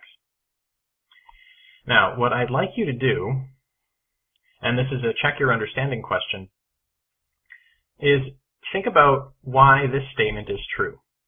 This is the partial derivative with respect to x of psi star d psi dx minus d psi star dx. So, sorry, I'm saying d, I should be saying partial. These are partial derivatives. This is true, and it's up to you to figure out why. But since this is true, what we're left with is we have our I h bar over 2m, an integral over minus infinity to infinity of this expression, partial with respect to x of psi star partial psi partial x minus partial psi star partial x psi. We're integrating dx now. And this is nice because we're integrating dx of a derivative of something with respect to x. So that's easy. Fundamental theorem of calculus. We end up with I h bar over 2m psi star partial psi partial x minus partial psi star partial x psi, evaluated at the limits of our integral, which are minus infinity to infinity.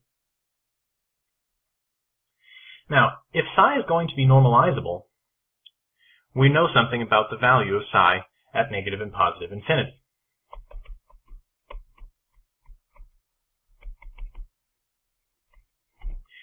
If psi is normalizable, psi has to go to 0 as x goes to negative and positive infinity.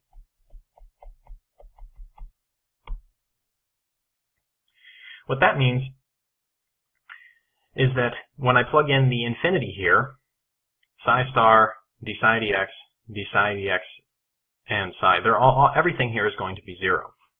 So when I enter in my limits, I'm just going to get 0 and 0. So the bottom line here, after all of this manipulation, is that this is equal to 0. What that means is that the integral from negative infinity to infinity of the squared absolute magnitude of psi as a function of both x and time is equal to a constant.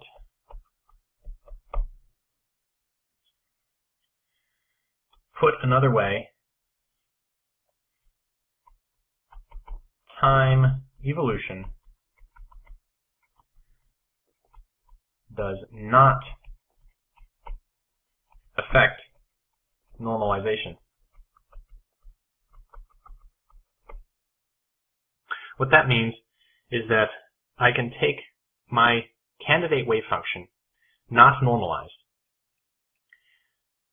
integrate it, find out what I would have to multiply or divide it by to make it normalized, and if I'm successful, I have my normalized wave function. I don't need to worry about how the system evolves in time. The Schrödinger equation does not affect the normalization.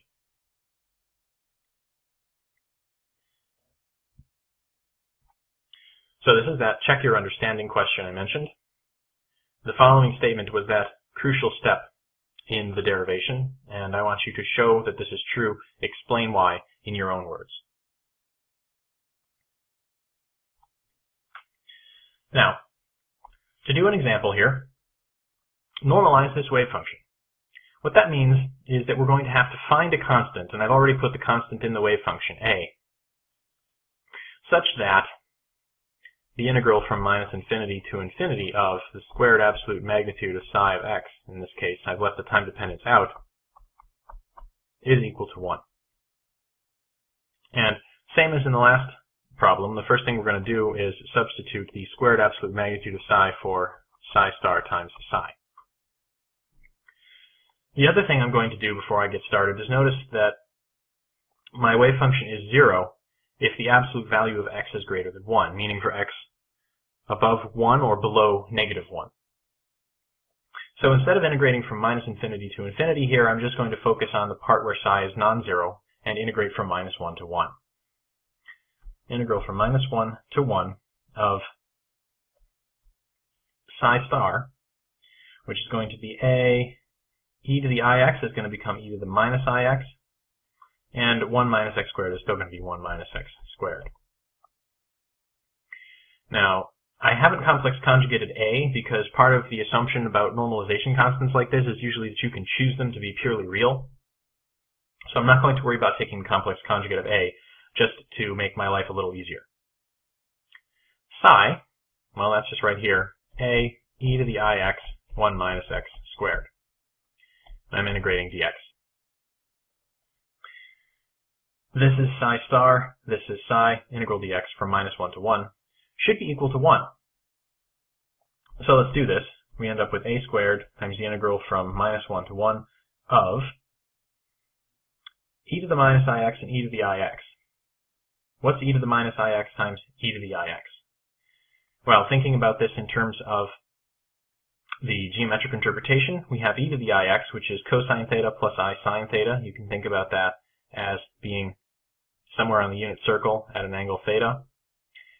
Minus ix, or minus I theta, would just be in the exact opposite direction. So when I multiply them together, I'm going to get something that has the product of the magnitudes. The magnitudes are both 1, and it's purely real. You can see that also by looking at just the rules for multiplying exponentials like this. E to the minus ix times e to the plus ix is e to the minus ix plus ix, or e to the 0, which is 1. So I can cancel these out. And what I'm left with is 1 minus x squared, quantity squared, dx. Plugging through the algebra a little further, a squared, integral -1 to 1, of 1 minus 2x squared plus x to the 4th dx. You can do this integral equals a squared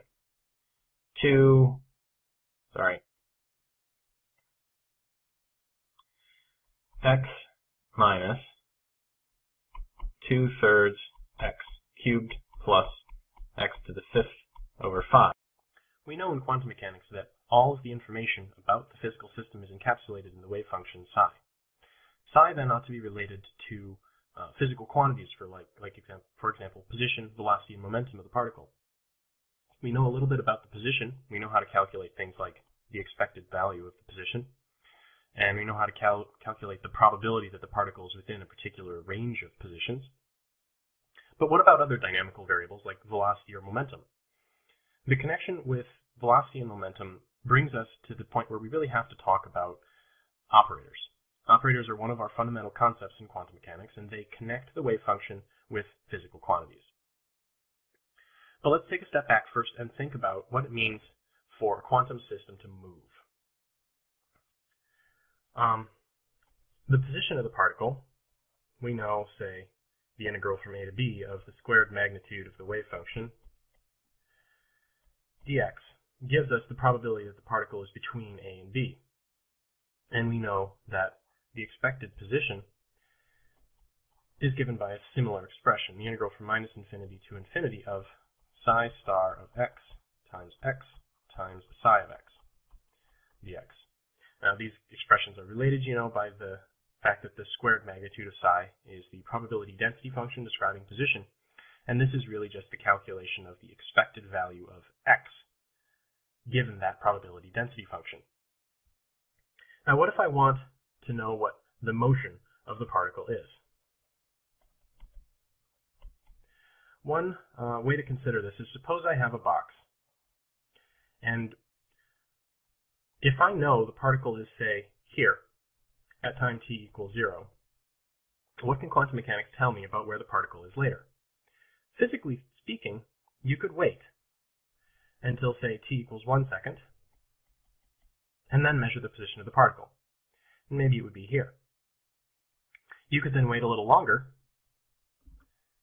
and measure the particle again. Maybe at that point it would be here. That's, say, t equals 2 seconds. Or if I wait a little bit longer and measure the particle yet again at, say, t equals 3 seconds, maybe the particle would be up here.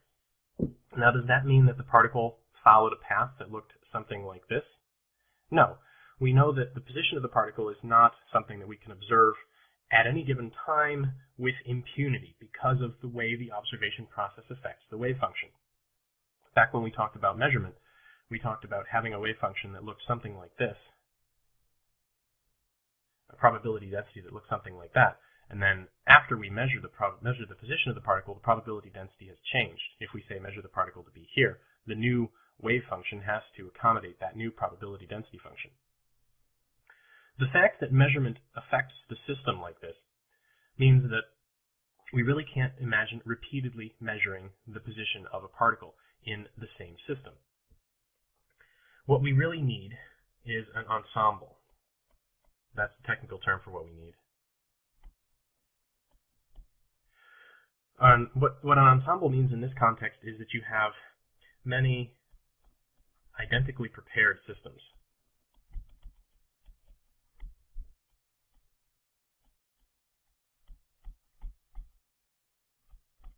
Now, if I had many identically prepared systems, I could measure the position over and over and over and over again, once per system. If I have, 100 systems, I could measure the position 100 times, and that would give me a pretty good feel for what the probability density for position measurements is at the particular time when I'm making those measurements.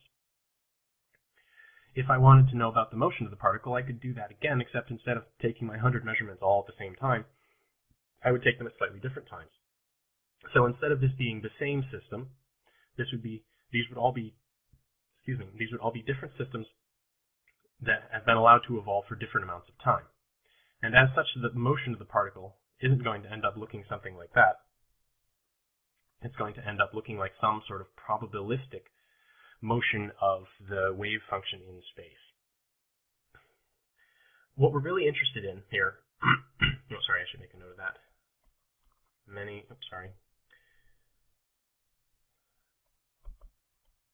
Single measurement per system.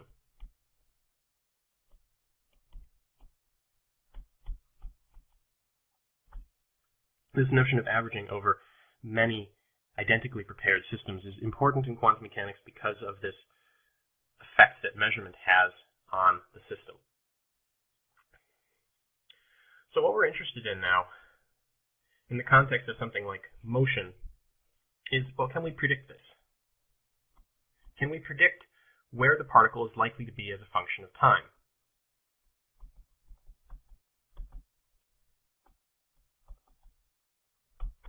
And yes, we can.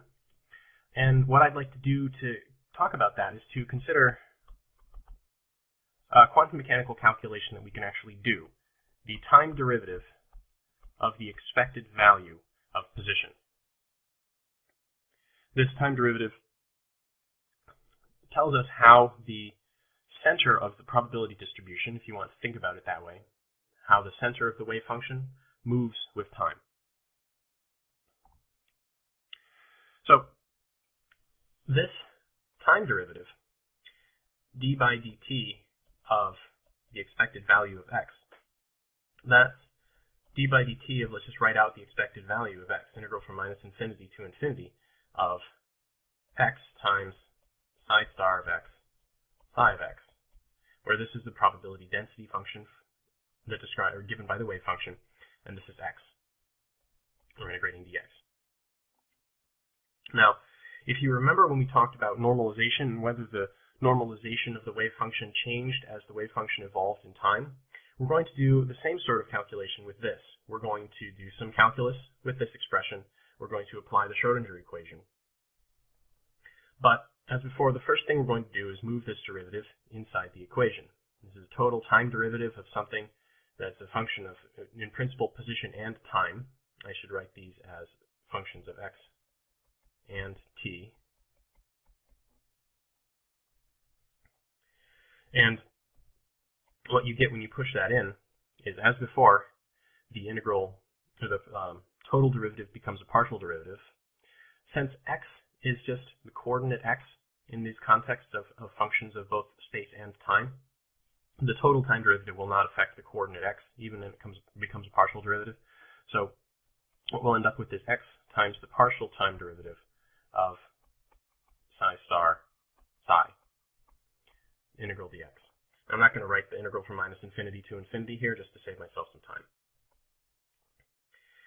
Now, if you remember this expression, the integral, or sorry, not the full integral, just the partial time derivative of psi star psi, that was what we worked with in the lecture on normalization. So if we apply the result from the lecture on normalization, and it's equation 126, yes, in the book,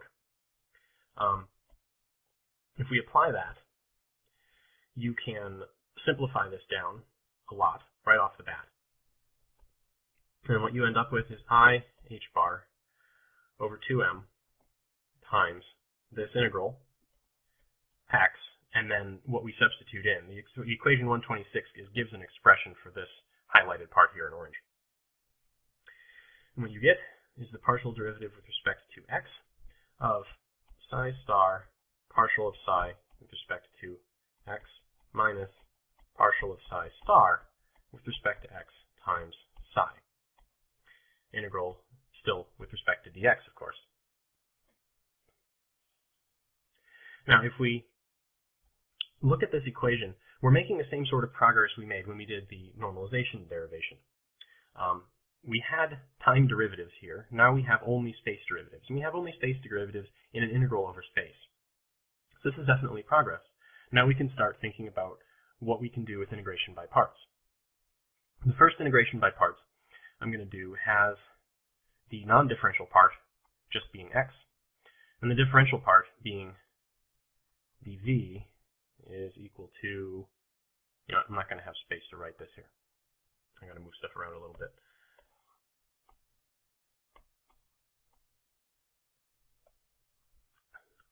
So the differential part is dv is the partial derivative, well, what's left of this equation, the partial derivative with respect to x of psi star d psi dx minus d psi dx psi, d psi star dx psi. And then there's the dx from the integral.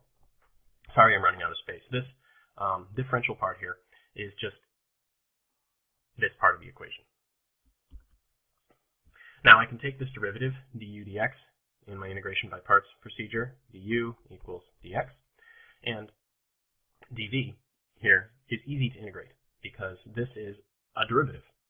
So when I integrate the derivative there, I'll just end up with v equals psi star d psi dx minus d psi star dx psi. Now when I actually apply those, that integration by parts, the boundary term here without the integral in it is going to involve these two. So I'm going to have x times psi star partial psi partial x minus partial psi star partial x psi. And that's going to be evaluated between minus infinity and infinity, the limits on my integral. The integral part, which comes in with the minus sign, is going to be composed of these bottom two terms. Integral of psi star partial psi partial x minus partial psi star partial x psi, and its integral dx from minus infinity to infinity. Now what's nice, I forgot something here. What did I forget? My leading constants. I still have this I h bar over 2m out there. I h bar over 2m is multiplied by this entire expression. Now, the boundary terms here vanish. The boundary terms in integration by parts in quantum mechanics will often vanish because if you're evaluating something at, say, infinity, psi has to go to 0 at infinity, so this term is going to vanish. Psi star has to go to 0 at infinity, so this is going to vanish. So even though x is going to infinity, psi is going to 0. And if you dig into the mathematics of quantum mechanics, you can show convincingly that the limit as x times psi goes to infinity is going to be 0. So this boundary term vanishes, both at infinity and at minus infinity. And all we're left with is this. Yes. All you're left with is that. So I'll write that over. I h bar over 2m times the integral of psi star partial psi partial x minus partial psi star partial x psi integral dx. I'm actually going to split that up into two separate integrals. So I'll stick another integral sign in here, and I'll put a dx there. And I'll put parentheses around everything, so my leading constant gets multiplied in properly. And now I'm going to apply integration by parts again, but this time just to the second integral here. So here, we're going to say u is equal to psi, and dv is equal to, again, using the fact that when we do this integral, if we can integrate a derivative, that potentially simplifies things. So this is going to be partial psi star partial x dx. So when we take the derivative of this, we're going to get du is equal to partial psi partial x.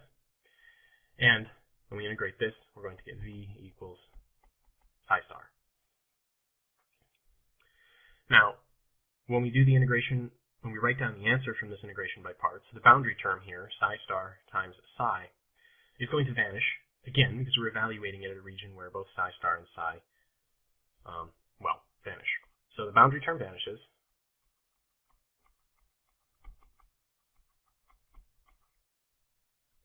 And you notice I have a minus sign here.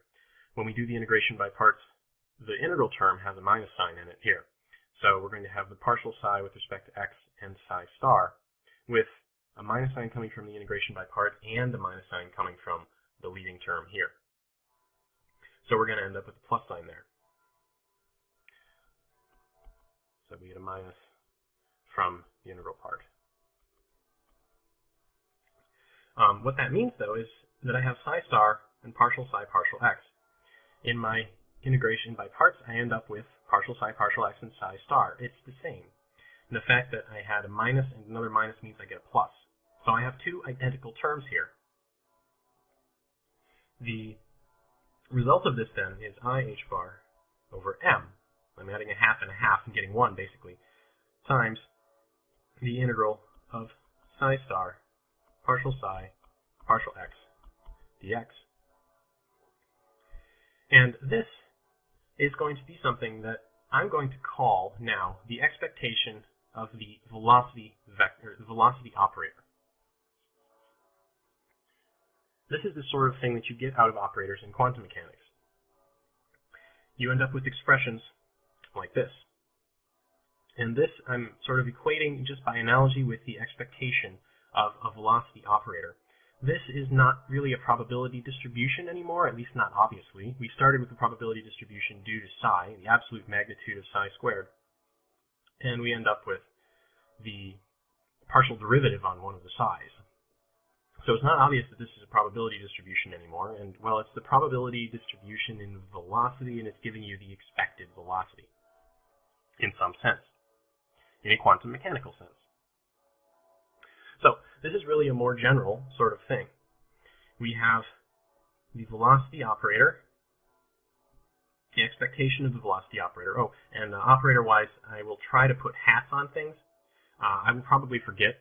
I don't have that much attention to detail when I'm making lectures like this.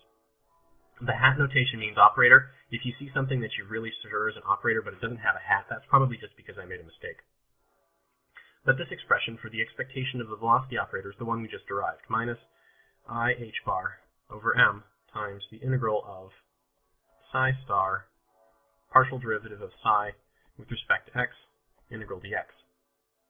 Now, it's customary to talk about momentum instead of velocity. Momentum has more meaning because it's a conserved quantity under most physics. So we can talk about the momentum operator, the expectation of the momentum operator. And I'm going to write this momentum operator expression in a slightly more suggestive way. The integral of psi star times something in parentheses here, which is minus I h bar, partial derivative with respect to x. I'm going to close the parentheses there, put a psi after it, and a dx for the integral. You have the same sort of expression for the position operator. We were just writing that as the expected value of position without the hat earlier. But that's going to be the integral of psi star. What goes in the parentheses now is just x psi dx. So this you recognize as the expectation of the variable x, subject to the probability distribution given by psi star times psi. This is slightly more subtle. You have psi star and psi, which looks like a probability distribution, but what you have in the parentheses now is very obviously an operator that does something. It does more than just multiply by x. It multiplies by minus I h bar and takes the derivative of psi. Operators in general do that. We can write them as, say, x hat equals x times. where there's very obviously something that has to go after the x in order for it to be considered an operator. Or we can say the same for v hat. It's minus I h bar over m times the partial derivative with respect to x, where there obviously has to be something that goes here. Likewise for momentum, minus I h bar partial derivative with respect to x. Something has to go there. Another example of an operator is the kinetic energy operator. Usually that's written as T, and that's minus h bar squared over 2m. You can think of it as the momentum operator squared. It's got a second derivative with respect to x. And again, there very obviously has to be something that goes there. The operator acts on the wave function. That's what I said back when I talked about the fundamental concepts of quantum mechanics, and this is what it means for the operator to act on the wave function. The operator itself is not meaningful. It's only meaningful in the context when it's acting on a wave function. In general, wrong color. In general, the expectation value of some As an introduction to the uncertainty principle, we're going to talk about waves and how waves are related to each other. We'll get into a little bit of the context of Fourier analysis, which is something we'll come back to later. But the overall context of this lecture is the uncertainty principle. And the uncertainty principle is one of the key results from quantum mechanics, and it's related to what we discussed earlier in the context of the boundary between classical physics and quantum physics. Quantum mechanics has these inherent uncertainties that are built into the equations, built into the state, built into the nature of reality that we really can't surmount. And the uncertainty principle is one way in which those, or is the mathematical description. It's those relationships that I gave you earlier. Delta P, delta X is greater than about equal to h bar over 2. I think I just said greater than about equal to h bar earlier. We'll do things a little more mathematically here, and it turns out there's a factor of 2 there. To start off, though, conceptually think about position and wavelength. And this really is now in the context of a wave. So say I had a coordinate system here, something like this. And if I had some wave with a very specific wavelength, you can just think about it as a sinusoid.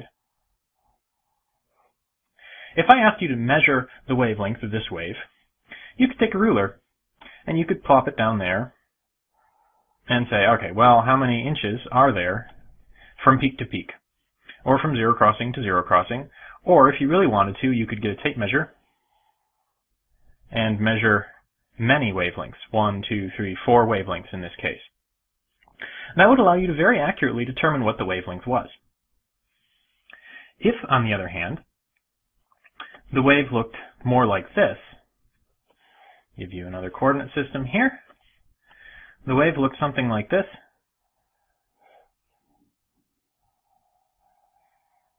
you wouldn't be able to measure the wavelength very accurately. You could, as usual, put your ruler down on top of the wave, for instance, and count up the number of inches or centimeters from one side to the other, but that's just one wavelength. It's not nearly as accurate as, say, measuring 4 wavelengths, or 10 wavelengths, or 100 wavelengths. You can think of some limiting cases. Suppose you had a wave with many oscillations. It looks like I'm crossing out the wave underneath there, so I'm going to erase this in a moment. But if you had a wave with many wavelengths, and you could measure the total length of many wavelengths, you would have a very precise measurement of the wavelength of the wave. The opposite is the case here. You only have one wavelength. You can't really measure the wavelength very accurately. What you can do, however, is measure the position very accurately. Here, I can say pretty certainly the wave is there, plus or minus a very short spread in position. The other hand, here, I cannot measure the position of this wave accurately at all. If this thing continues, I can't really say where the wave is. It's not really a sensical question to ask, where is this wave? This wave is everywhere. These are the sorts of built-in uncertainties that you get out of quantum mechanics. Where is the wave? The wave is everywhere. It's a wave. It doesn't have a local position. It turns out, if you get into the mathematics of Fourier analysis, that there is a relationship between the spread of wavelengths and the spread of positions. If you have a series of waves of all different wavelengths and they're added up, the spread in the wavelength will is related to the spread in positions of the sum. And we'll talk more about Fourier analysis later, but for now, just realize that this product is always going to be greater than or equal to about 1. Wavelength is something with units of inverse length, and the position, of course, is something with units of length. So the dimensions of this equation are sort of a guideline. Wavelength and position have this sort of relationship, and this comes from Fourier analysis.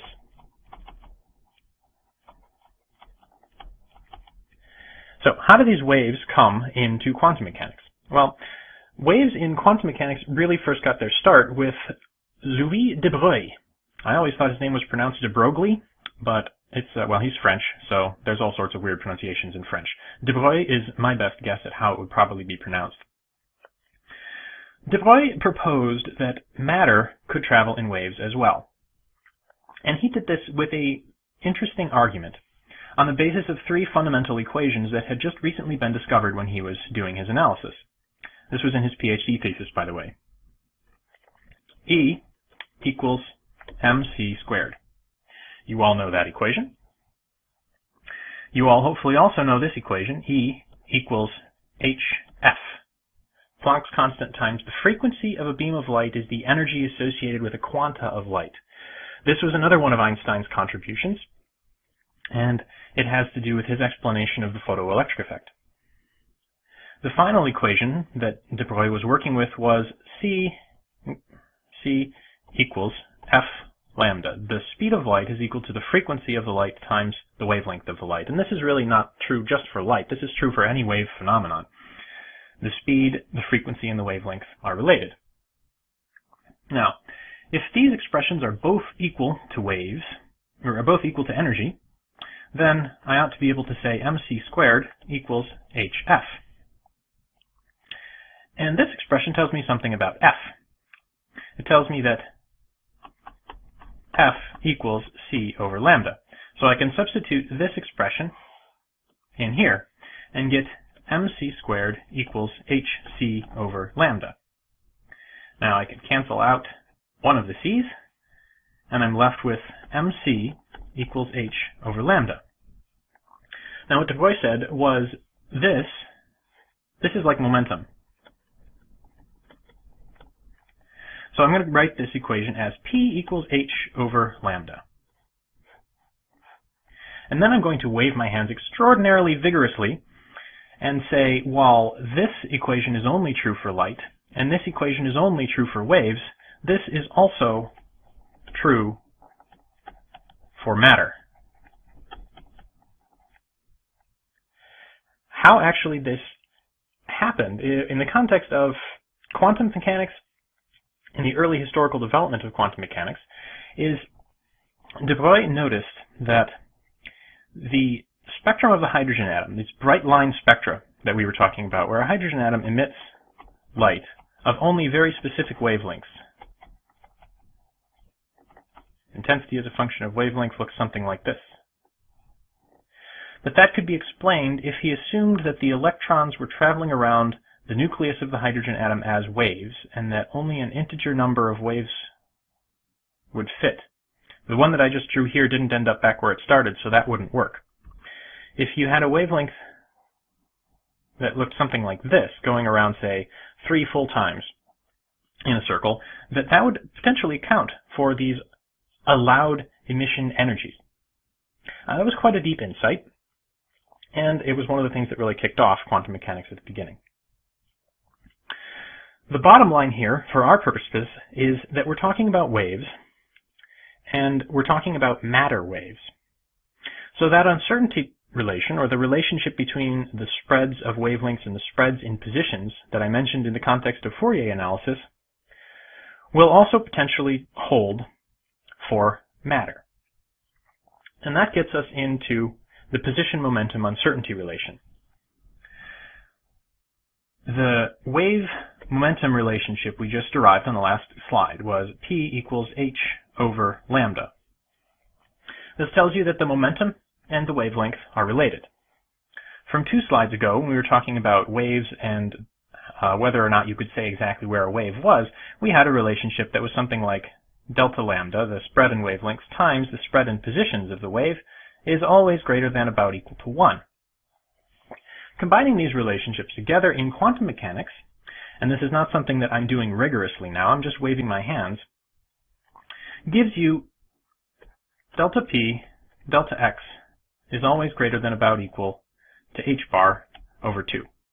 And this is the correct mathematical expression of the Heisenberg uncertainty principle that we'll talk more about and derive more formally in Chapter 3. But for now, just realize that the position of a wave, the position of a particle, are uncertain quantities, and the uncertainties are related by this, which in one perspective results from consideration of adding many waves together in the context of Fourier analysis, which is something we'll talk about later as well, extended through the use of, or the interpretation of matter as also a wave phenomenon. To check your understanding, here are 4 possible wave packets, and I would like you to rank them in 2 different ways. 1, according to the uncertainties in their positions, and 2, according to the uncertainties in their momenta. So if you consider, say, wave B to have a very certain position, you would rank that one highest in terms of the certainty of its position. Perhaps you think wave B has a very low uncertainty in position, you would put it on the other end of the scale. I'm looking for something like the uncertainty of B is greater than the uncertainty of A is greater than the uncertainty of D is greater than the uncertainty of C for both position and momentum. The last comment I want to make in this lecture is on energy-time uncertainty. This was the other equation I gave you when I was talking about the boundary between classical physics and quantum physics. We had delta P delta X is greater than or equal to h bar over 2, and now we also had excuse me for a moment here, delta E, delta T greater than about equal to h bar over 2. Same sort of uncertainty relation, except now we're talking about spreads in energy and spreads in time. And I'd like to make an analogy between these 2 equations. Delta P and delta X. Delta P, according to de Broglie, is related to the wavelength, which is sort of a spatial frequency. It's the frequency of the wave in space. Delta X, of course, is just, well, I'll just say that's a space. And these are related, according to this equation. In the context of energy and time, we have the same sort of thing. Delta T, well, that's pretty clear, that's time. And delta E, well, that then, therefore, by analogy here, has to have something to do with the frequency of the wave now in time. And that's simple, that's just the frequency. The fact that these are also related by an uncertainty principle tells you that there's something about energy and frequency in time. And this is something that we'll talk about in more detail in the next lecture when we start digging into the Schrödinger equation. The time-dependent Schrödinger equation and deriving the time-independent Schrödinger equation, which will give us the relationship exactly. But for now, position and momentum, energy and time, are both talking about sort of wave phenomenon, except in the context of position and momentum, you're talking about wavelength, frequency of the wave in space, whereas energy and time, you're talking about the frequency of the wave in time, how quickly it oscillates. That's about all. The uncertainty principle, as I've said, is something that we'll treat in much more detail in Chapter 3. But for now, the uncertainty principle is important because you have these equations, and these are fundamental properties of the universe, if you want to think of them that way. And there's something that we're going to be working with as a way of checking the validity of quantum mechanics throughout throughout Chapter 2. That's all for now. You just need to conceptually understand how these wave lengths and positions or frequencies and times are interrelated. The last few lectures have been all about the wave function, psi. And since psi is such an important concept in quantum mechanics, Really, the first entire chapter of the textbook is devoted to the wave function and all of its various properties. Since we've reached the end of Chapter 1 now is a good opportunity to go and review the key concepts of quantum mechanics, in particular the wave function and how it is related to the rest of quantum mechanics. The key concepts, as I stated them earlier, were operators, the Schrödinger equation, and the wave function. Operators are used in the Schrödinger equation and act on the wave function. Your friend and mine, psi.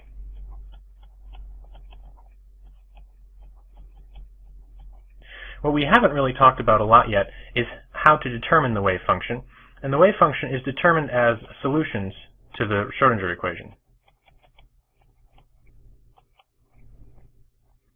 That's what Chapter 2 is all about, solving the Schrödinger equation for various circumstances. The key concepts that we've talked about so far, operators and the wave function, conspire together to give you observable quantities. Things like position or momentum, or say the kinetic energy of a particle. But they don't give us these properties with certainty. In particular, the wave function really only gives us probabilities.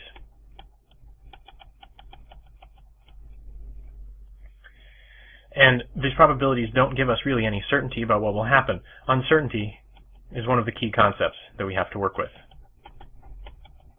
in quantum mechanics. So let's take each of these concepts in turn and talk about them in a little more detail, since now we have some actual results that we can use, some mathematics. We can put more meat on this concept map than just simply the concept map. First, the wave function. The wave function, psi, does not tell us anything with certainty. And it's a good thing, too, because psi, as a function of position and time, is complex. It's not a real number. And it's hard to imagine what it would mean to actually observe a real number. So the wave function is already on somewhat suspect ground here. But it has a meaningful connection to probability distributions. If we more or less define the squared modulus, the absolute magnitude of the wave function, to be equal to a probability distribution. And this is the probability distribution for what? Well, it's the probability distribution for outcomes of measurements of position, for instance. You can think about this as a probability distribution for where you're likely to find the particle should you go looking for it. This interpretation as a probability distribution requires the wave function to be normalized. Namely, that if I integrate the squared magnitude of the wave function over the entire space that I'm interested in, I have to get 1. This means that if I look hard enough for the particle everywhere, I have to find it somewhere.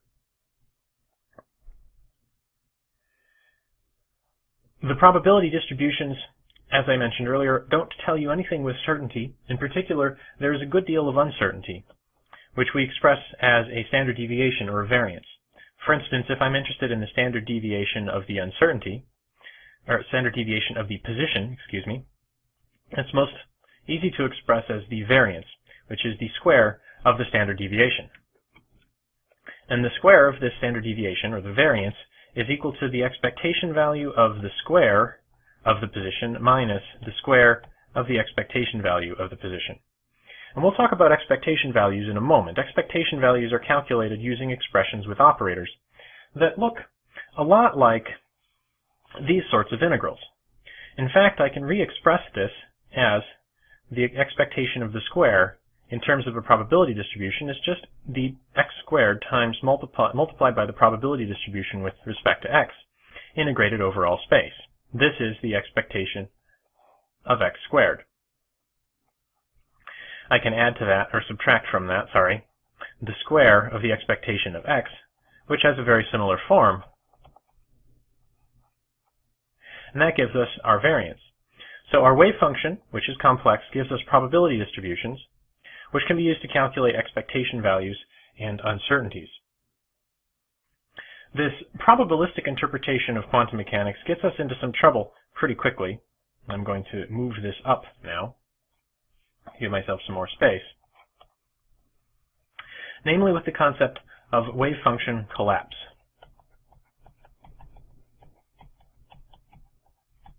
Now, collapse bothers a lot of people, and it should. This is really a philosophical problem with quantum mechanics, that we don't really have a good interpretation of what quantum mechanics really means for the nature of reality. But the collapse of the wave function is more or less a necessary consequence of the interpretation of the wave function as a probability distribution. If I have some space, some coordinate system, and I plot on this coordinate system the squared magnitude of psi. This is related to our probability distribution with respect to position.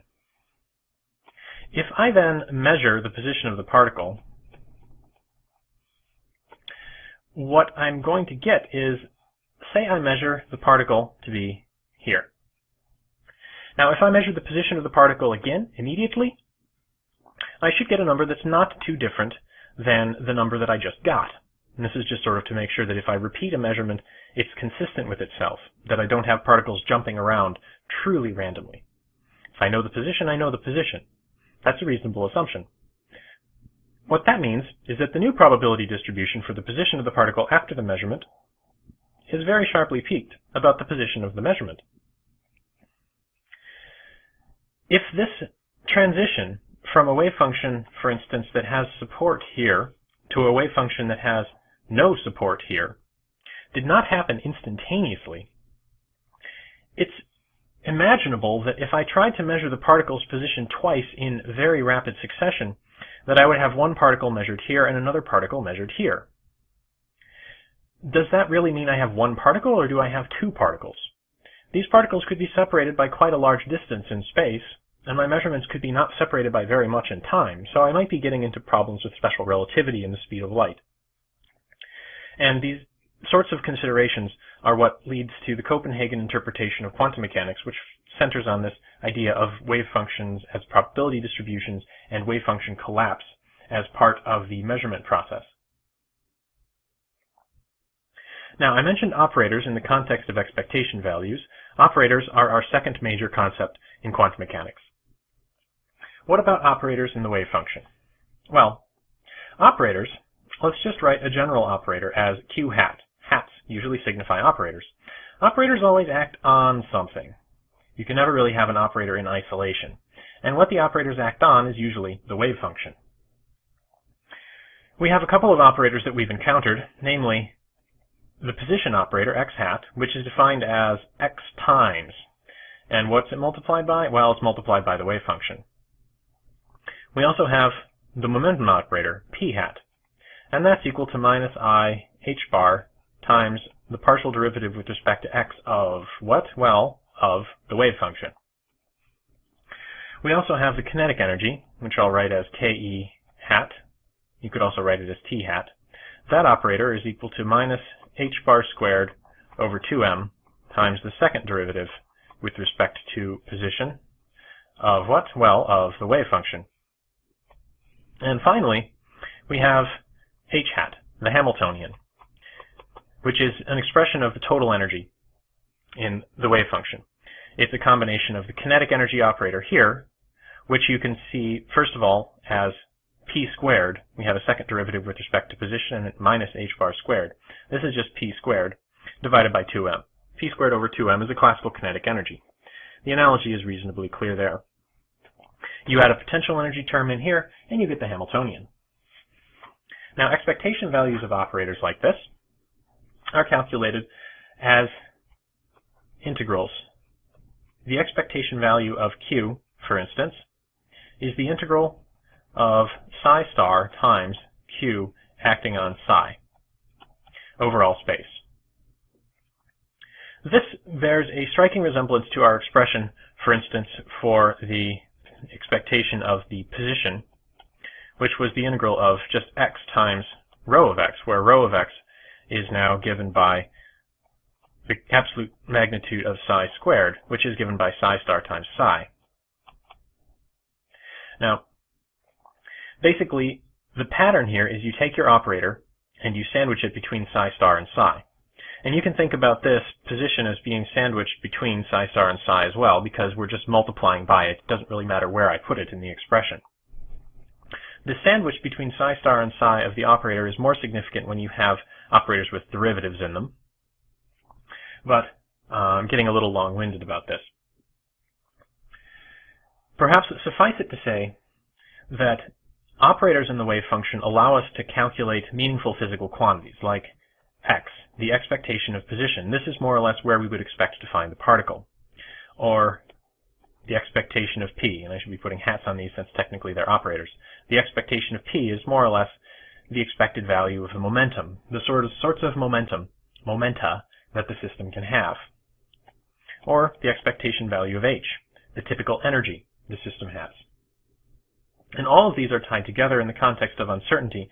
For instance, if I wanted to calculate the uncertainty in the momentum, I can do that with the same sort of machinery we used when we were talking about probability, that I calculate the expectation of p squared and I subtract the expectation of p squared. So the expectation of the square minus the square of the expectations is directly related to the uncertainty. So that's a little bit about operators and a little bit about the wave function and a little bit about how they're used. Operators acting on the wave function calculating expectations in the context of the wave function being treated as a probability distribution. Now, where are we all going with this? We're going towards the Schrodinger equation. And the Schrodinger equation, to write it out, is I h bar partial derivative with respect to time of the wave function, and that's equal to minus h bar squared over 2m second partial derivative with respect to position of the wave function, plus some potential function of x, times the wave function. Now the wave function psi here, I've left it off as a function of position and time. So this is really the granddaddy of them all. This is the equation that we will be working with throughout Chapter 2. We will be writing this equation for various scenarios and solving it, and describing the properties of the solutions. So hopefully now you have a reasonable understanding of the wave function and enough understanding of operators to understand what to do with the wave function. The sorts of questions you can ask of the wave function are things like, what sorts of energy does this system have? How big is the spread in momenta? Where am I likely to find the particle if I went looking for it? But all of that relies on having the wave function, and you get the wave function by solving the Schrodinger equation. So that's where we're going with this, and that's all of the material for Chapter 1. And without further ado, moving on to the next lecture, we'll start solving the Schrodinger equation. We're going to move now into actually solving the Schrodinger equation. This is really the main meat of quantum mechanics. And in order to start tackling the Schrodinger equation, we need to know a little bit about how equations like the Schrodinger equation are solved in general. One of those solution techniques is separation of variables, and that's the solution technique that we're going to be applying repeatedly to the Schrodinger equation. First of all, though, let's talk a little bit about ordinary and partial differential equations. The Schrodinger equation is a partial differential equation, which means it's a good deal more difficult than an ordinary differential equation. But what does that actually mean? First of all, let's talk about ordinary differential equations. What an ordinary differential equation tells you is how specific coordinates change with time. At least that's most applications. So you have something like x as a function of time, y as a function of time, sorry, not y as a function of x, y as a function of time, z as a function of time. For example, the position of a projectile moving through the air could be determined by three functions, x, y, and z. If you're only working in two dimensions, for instance, let me drop the z, but we might have a velocity as well, say vx of t and vy of t.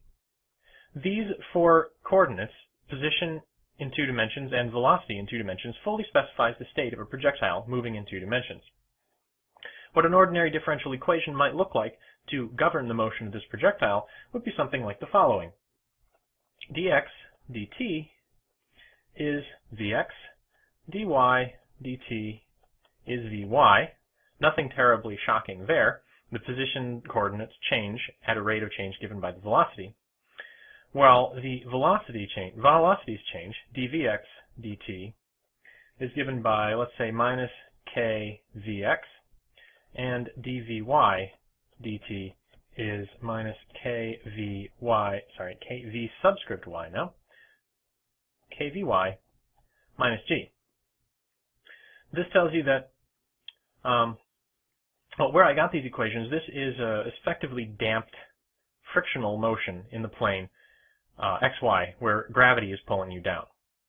So in the absence of any velocity, gravity leads to an acceleration in the negative y direction, and the rest of this system evolves accordingly. What that tells you, though, in the end, is the trajectory of the particle. If you launch it as a function of time, tick, tick, tick, tick, tick, tick, tick, tick, tick, as the projectile moves through the air in, say, x, y space. Partial differential equations, on the other hand,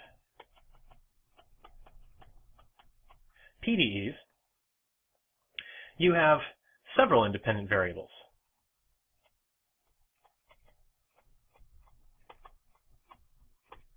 So where in an ordinary differential equation we only had time, and everything was a function of time, in a partial differential equation, what you're trying to solve for will have several independent variables. For example, the electric field, the vector electric field in particular, as a function of x, y, and z.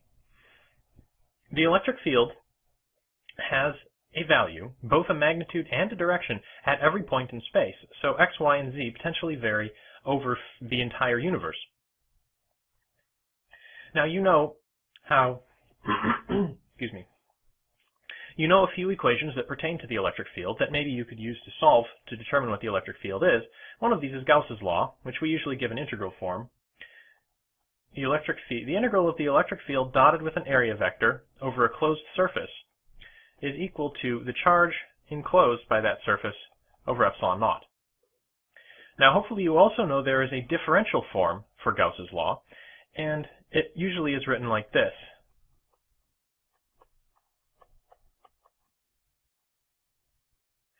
This upside down delta is read as del, so you could say this is del dot E, and this is a vector differential operator. I'm going to skip the details of this because this is all electromagnetism, and if you go on to take advanced electromagnetism courses, you will learn about this in excruciating detail. Perhaps suffice to say here that most of the time when we're trying to solve equations like this, we don't work with the electric field, we work with the potential, let's call that V, and this system of equations here, if you treat the electric field as minus the gradient of the potential, gives you this equation gives you the Laplace equation. Del squared V equals rho over epsilon naught. What that actually writes out to, if you go through all of the vector algebra, is the second derivative of V with respect to x plus the second derivative of V with respect to y plus the second derivative of V with respect to z, and I've left off all my squareds in the denominator here, is equal to rho over epsilon naught. This is a partial differential equation, and if we had some machinery for solving partial differential equations, we would be able to determine the potential at every point in space. And that would then allow us to determine the electric field at every point in space. This is just an example. Hopefully you're familiar with some of the terms I'm using here. The main solution technique that is used for partial differential equations is separation of variables. And separation of variables is fundamentally a guess. Suppose we want to find some function. In the case of electromagnetism, it's the potential, x, y, and z. The potential is a function of x, y, and z. Let's make a guess that v of x, y, and z can be written as x of x times y of y times z of z. So instead of having one function of three variables, we have the product of three functions of one variable each. Does this guess work? Well, it's astonishing how often this guess actually does work. This is a very restrictive sort of thing, but under many realistic circumstances, this actually tells you a lot about the solution. For example, the wave equation. The wave equation is what you get mathematically if you think about, say, having a string stretched between two solid objects. Now, under those circumstances, if you zoom in on, if you say, pluck the string, you know it's going to vibrate up and down. Mathematically speaking, if you zoom in on a portion of that string, say it looks like this, you know the center of this string is going to be accelerating downwards. And the reason it's going to accelerate downwards is because there's tension in the string, and the tension force pulls that direction on that side and that direction on that side. So it's being pulled to the right and pulled to the left, and the net force then ends up being in the downward direction. If the string curved the other direction, you would have effectively a net force pulling up and to the right, and a net force pulling up into, or a force pulling up into the right, a force pulling up into the left, and your net force would be up. This tells you about forces in terms of curvatures, and that thought leads directly to the wave equation. The acceleration, as a result of the force, is related to the curvature of the string. And how we express that mathematically is with derivatives. The acceleration is the second derivative of the position. So if we have the position of this string is u as a function of position and time, then the acceleration of the string at a given point and at a given time is going to be equal to some constant, traditionally written c squared, times the curvature, which is the second derivative of u with respect to x. Again, u being a function of position and time. So this is the wave equation. I should probably put a box around this because the wave equation shows up a lot in physics. This is an important one to know. But let's proceed with separation of variables. U, as a function of position and time, is going to be x, a function of, not time, x, a function of position, and t, a function of time. So capital X and capital T are functions of a single variable each, and their product is what we're guessing will reproduce the behavior of u. So if I substitute this u into this equation, what I end up with is the second derivative of x of x, t of t, with respect to time, equals c squared times the second derivative of x, t of t, with respect to position. So this hasn't really gotten us anywhere yet, but what you notice here is we have derivatives with respect to time, and then we have this function of position. Since these are partial derivatives, they're derivatives taken with everything else other than the variable that you're concerned with held constant, which means this part here, which is only a function of position, can be treated as a constant and taken outside of the derivative. The same sort of thing happens here. We have second derivatives, partial second derivatives with respect to position, and here we have only a function of time, effectively a constant for this partial derivative, which means we can pull things out. And what we've got then is capital X. I'm going to drop the parentheses x because you know capital X is a function of lowercase x. So you've got big X, second partial derivative with respect to time of big T, equals c squared, big T, second partial derivative of big X with respect to x. That's nice because you can see we're starting to actually be able to pull x and t out here. And the next step is to divide both sides of this equation by xt, by basically dividing through by u. In order for this to work, we need to know that our solution is non-trivial, meaning if x and t are everywhere 0, dividing through by this will do bad things to this equation. But what you're left with after you divide by this is 1 over t, second partial of t, big T with respect to little t, and c squared 1 over big X, second partial of big X with respect to little x. This is fully separated. What that means is that the left-hand side here is a function only of t. And the right-hand side is a function only of x. That's very interesting. Suppose I write this function of t as, say, f of t. This part, let's call that g of x. I have two different functions of t and x. Normally you would say, oh, I have f of t and I have g of x, and I know what those forms are. I could, in principle, solve for t as a function of x.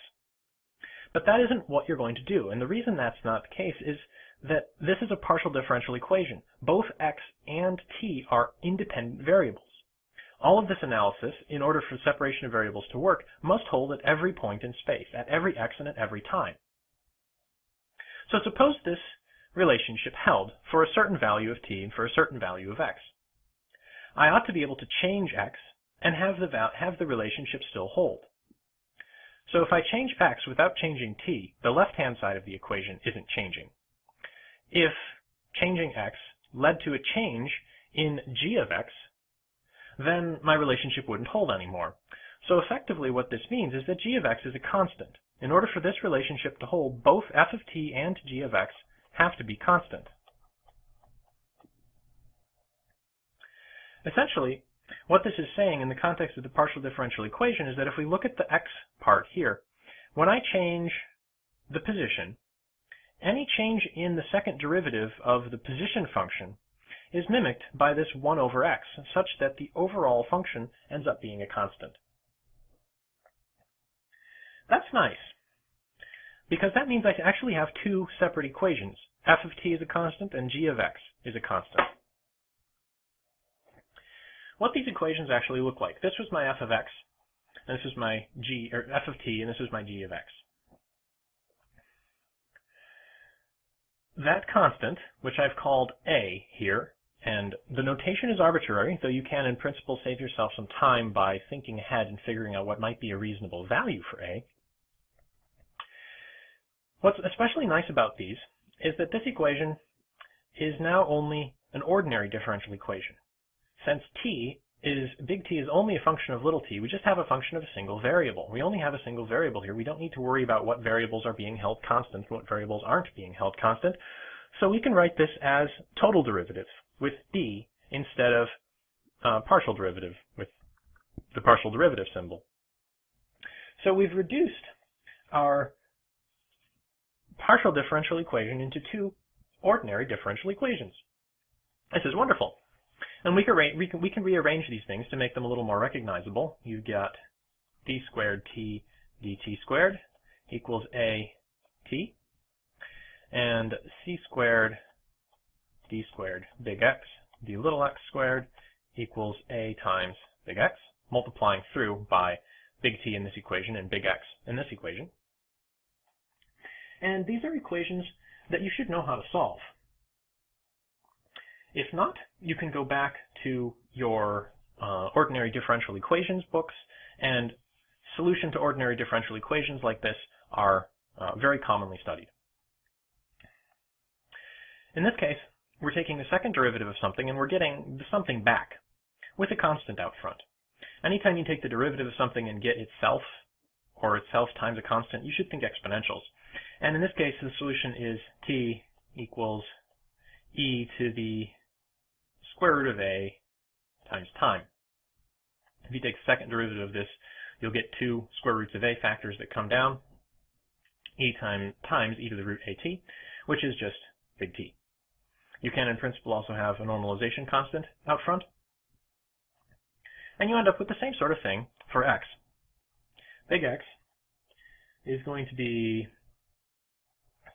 e to the square root of a over c x, with, again, in principle, a normalization constant out front.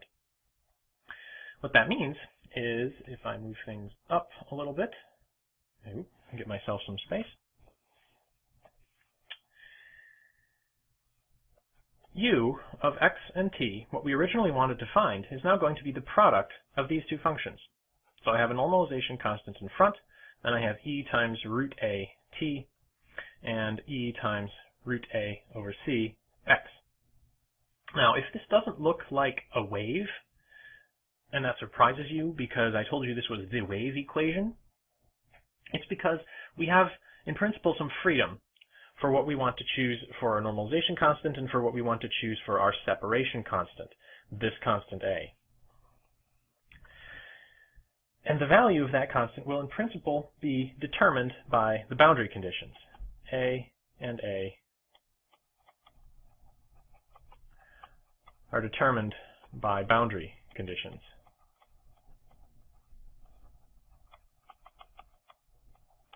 The consideration of boundary conditions and initial conditions in partial differential equations is subtle, and I don't have a lot of time to fully explain it here. But if what you're concerned with is why this doesn't look like a wave equation, what actually happens when you plug in to your initial conditions and your boundary conditions to find your normalization constants and your actual value for the separation constant, you'll find that A is complex. And when you substitute in the complex value for A into these expressions, you'll end up with e to the I omega t sort of behavior, which is going to give you effectively cosine of omega t, up to some phase shifts as determined by your normalization constant and your initial conditions. So this is how we actually solve a partial differential equation. The wave equation in particular separates easily into these two ordinary differential equations, which have solutions that you can go and look up pretty much anywhere you want. Finding the actual value of the constants that match this general solution to the specific circumstances you're concerned with can be a little tricky. But in the case of the wave equation, if what you want is, say, a traveling wave solution, you can find it. There are appropriate constants that produce traveling waves in this expression. So to check your understanding, what I'd like you to do is go through that exercise again, performing separation of variables to convert this equation into, again, two ordinary differential equations. This equation is called the heat equation, and it's related to the diffusion of heat throughout a material. If you have, say, a hot spot and you want to know how that hot spot will spread out with time. Since this is a quantum mechanics course, let's move on to the time-dependent Schrodinger equation. This is the full Schrodinger equation in all of its glory, except I've just written it in terms of the Hamiltonian operator now. H hat is the Hamiltonian.